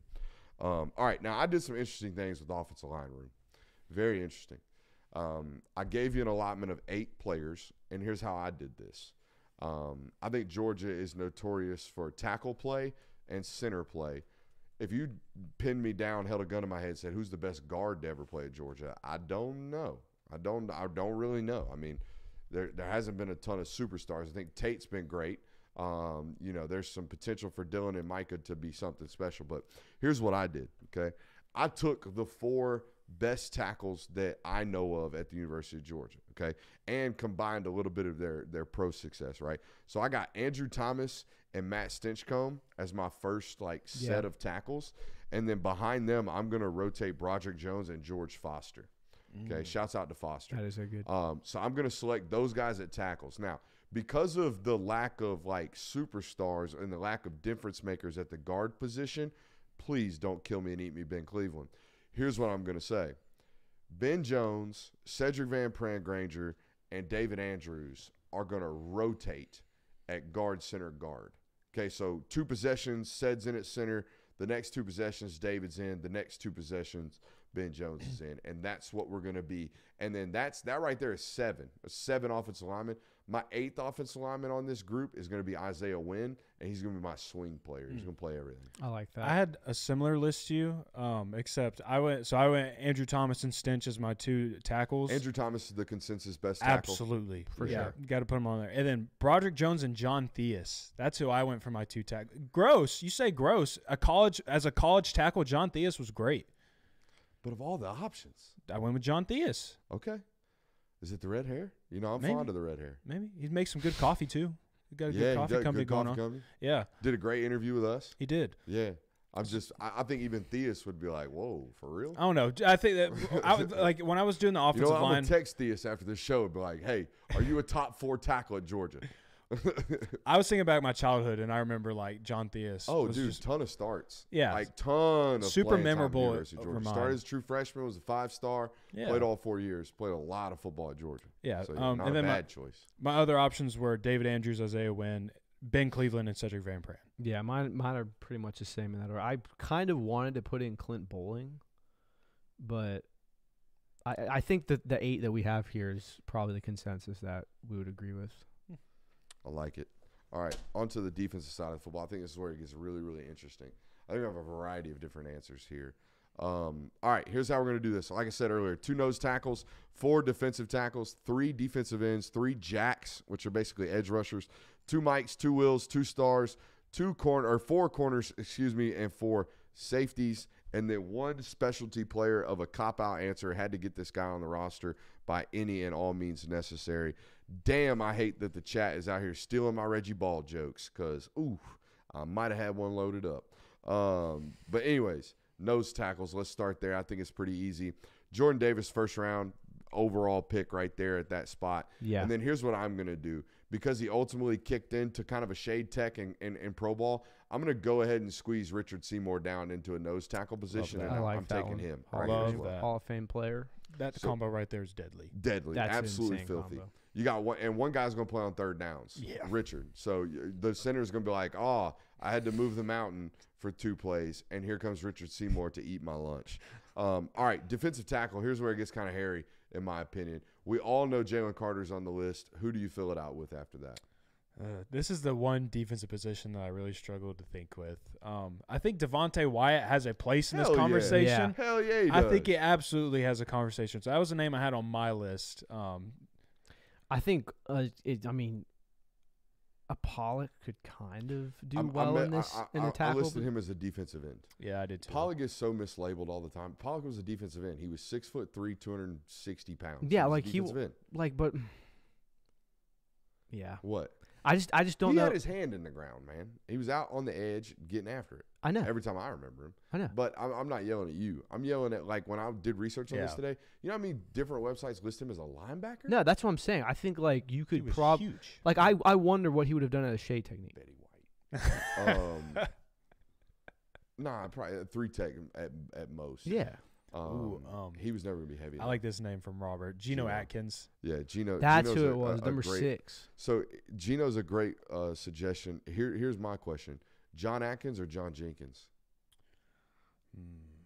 John Jenkins was the one worn up. John Jenkins had the season. Yeah. John Atkins had the career. Yeah, John Jenkins definitely had the season. That's a tough decision. I like the chat suggestion a little bit more, to be honest with you there. Yeah. All right, so defensive tackle. There's a lot. There's not as many great options as some of these other positions. Like defensive end, I think defensive end is pretty easy for me. It's Pollock, it's Trayvon Walker, and it's Mykel Williams. Yep.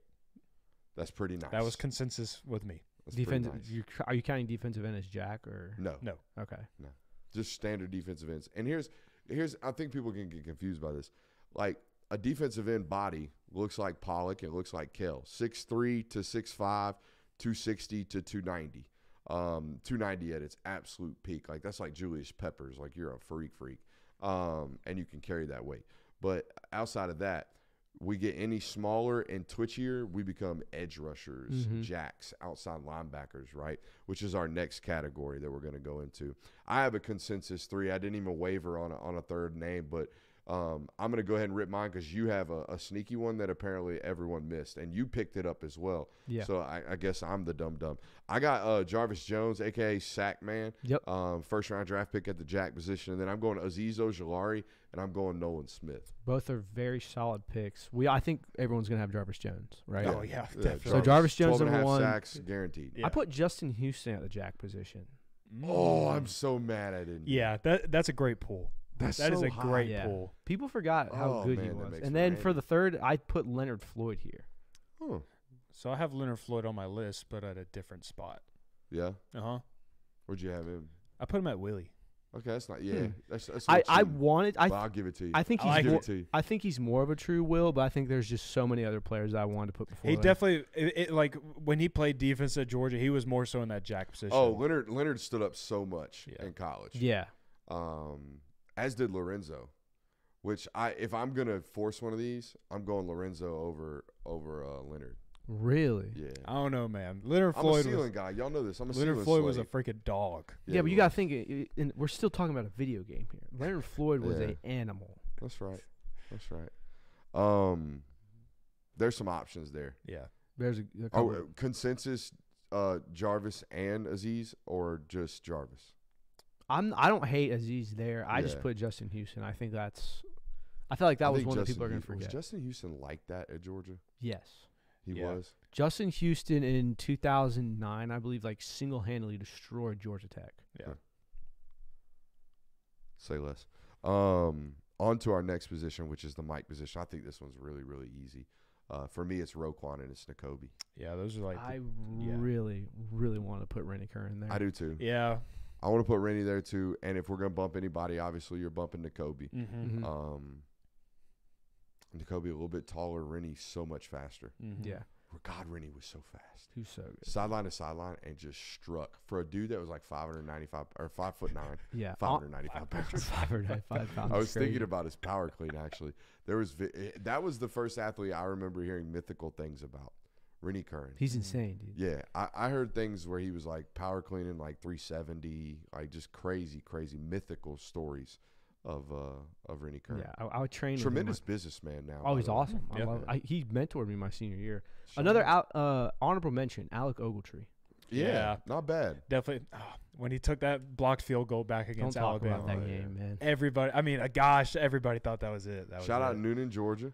Shout out Xander Ogletree. Yeah. Yep. Love that story.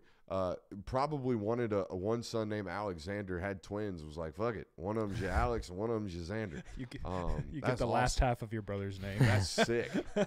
I actually think they're both biologically named Alexander, and one goes by Xander and one goes by Alec. There you go. So there you go. Little fun facts here that may not be facts. Those are all mythical stories from old times past. How about the Willie position? I did something a little cheap here. I went ahead and already converted Thomas Davis's big ass from a safety down to a linebacker. Yeah. And put him at the Willie spot next to Quay Walker. Yeah, I think Quay Walker and Thomas Davis are the best examples of like true wills. They can still do it. They can still extend outside the box and not be a liability in the passing game. I mean, in the 4-2-5, that's what you need. So. Yeah, you need a Willie that can stretch. Yeah, I did Thomas Davis and Leonard Floyd. And he got to be a big Willie too. You know what I mean? Can't be messing with little Willies. Guy had a big Willie. Got to have the size. Yep, got to have the size. It does matter. It does. On to the star position. Now, I cheated here again. Brandon Boykin played at a time where nickel defense wasn't really a thing. Right. But if Brandon Boykin played today, Brandon Boykin would be a hellified star. And I think Brandon Boykin would have much more success on the NFL level than he did during his career. Because, again, we just weren't playing nickel defense back in the day when Brandon Boykin was a dude. Yeah, I originally had him at cornerback. Oh, and Bullard. Yeah. Yeah, I originally had Brandon Boykin at cornerback, but That's fair. I agree that he's probably he is the quintessential what was a star player 10 years ago before a star player was a thing. I have Shawn Jones as a star player as well. I think his career at UGA is very forgotten about. He was a very talented player, very talented safety. Also kind of from that era before the 4-2-5. Shawn Jones. So Shawn Jones and Brandon Boykin are my two. I threw Bullard in there. Yeah. I'm looking at it right now. Our man Brandon Boykin measured in at 5'9", 182 pounds. It was a fourth-round pick at the corner spot. Again, Brandon Boykin is playing right now. Brandon Boykin makes $70 million more than he did during his career. Yeah. Oh, yeah. Isn't that wild? And he was electric on special teams. It's like the opposite of Joakim Noah. if Joakim Noah played right now, he'd be in Greece. You know what I mean? Like your ass wouldn't play, Bubba. So yeah, nah. Get ready to learn Chinese, buddy. Yeah, bro. Get out here learning your Mandarin, homie. Bug. All right, on to the corner spot. You get 4. I think there's one unanimous pick here. It's 1, 2, 3, Champ Bailey. Yeah. And then I went DeAndre Baker, Kamari Lassiter, Eric Stokes. I had the same. I had the exact same line. I didn't do the exact same. I had everybody except I took Tyson over Eric. I don't mind it. That's fine. I'm a proponent of movement skills and ball skills, and boy, Tyson just walks circles around Eric in both departments.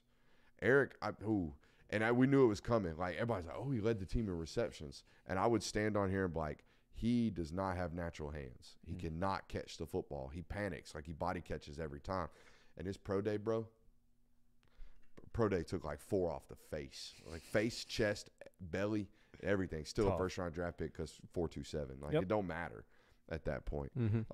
Just run with the guy and stick your arm up. Make sure it's not completed. But I'm with you on the mix there with Tyson. It's justifiable there at the corner position. Some mentions for Jake Scott. Some mentions for Darian Kendrick. Those are solid suggestions as well. On to the safety position. Oh, shout out Asher Allen, dude. Asher Allen. Greg Blue, Malachi Starks. I'm a big fan of Richie LeCount. Thought he was one of my favorite players to ever study. I'm a big Richie lover. And then last but certainly not least, you're doing it on purpose. No, man. I'm not. I swear. You're doing it on purpose. I really do love Richie. I'm a Richie lover. I love Rich. And then oh, dude, someone's coming to Trenton Thompson for tackles. Pass. Sorry. Yeah, wasn't he like one of the biggest flops ever? Dude, he was the number 1 player in the country. Yeah. Name me a time where you thought and plays in the USFL. He had the most memorable play everybody has of Trent Thompson is him laying the Alabama player out. Yeah. In the, early on in his career too. Wasn't he like really early? I think that was tail end of his career. Okay, he was undrafted by the Browns. All right, so I went Greg Blue, Malachi Starks, Richard LeCount, and then because it's the Ultimate Team and because it's a video game, I put Kirby Smart in here. Put him on the Ultimate Team. Make him a backup. You know what? That's a good. Make that Joker run down on kickoff and never see Little 16 ever again. You know what I mean? That's actually I completely forgot Kirby Smart played football. Just completely straight up. I'm joking, but no, that would be fun to have Kirby Smart on your Ultimate Team. I went with all the heavy hitters. I had Malachi, but then I went Bakari Rainbow, Lewis C, and Greg Blue. We just gonna mess some stuff up. That's back there. Literally the exact same. We just gonna F some people up in the secondary. Lewis C playing with Lewis C would be so fun to play with. Oh yeah.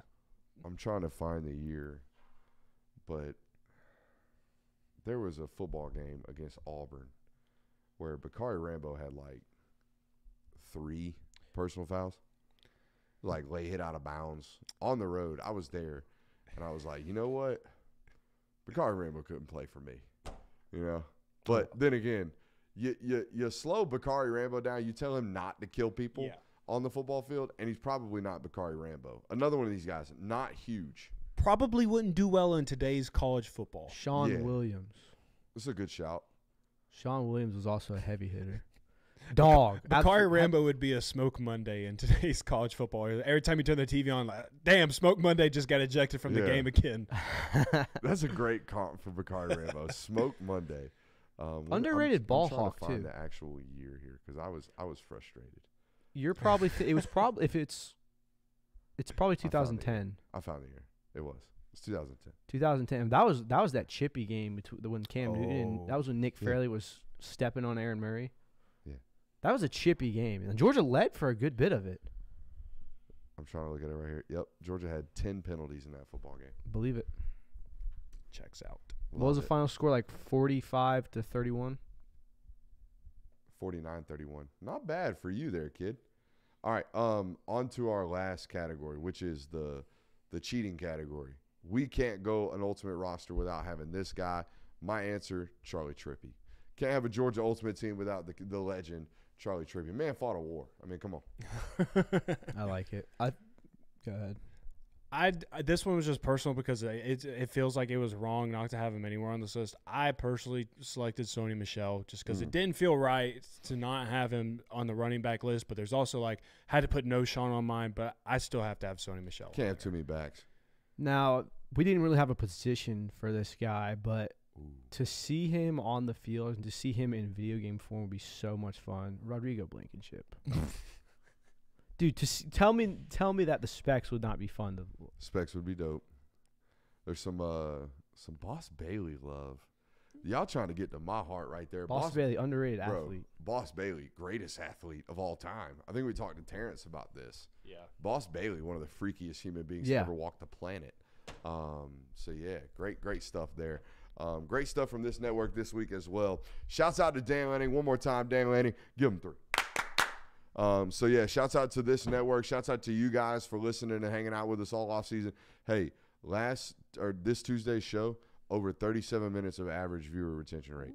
Hell yeah. And I only say these things because it's a testament to you guys. Y'all love this show. Y'all show up, you show out, and you stick. It's very, very sticky what we do around here. So make sure you're sharing some of that sticky icky with your friends. I'll see you Monday. That was close. It's close?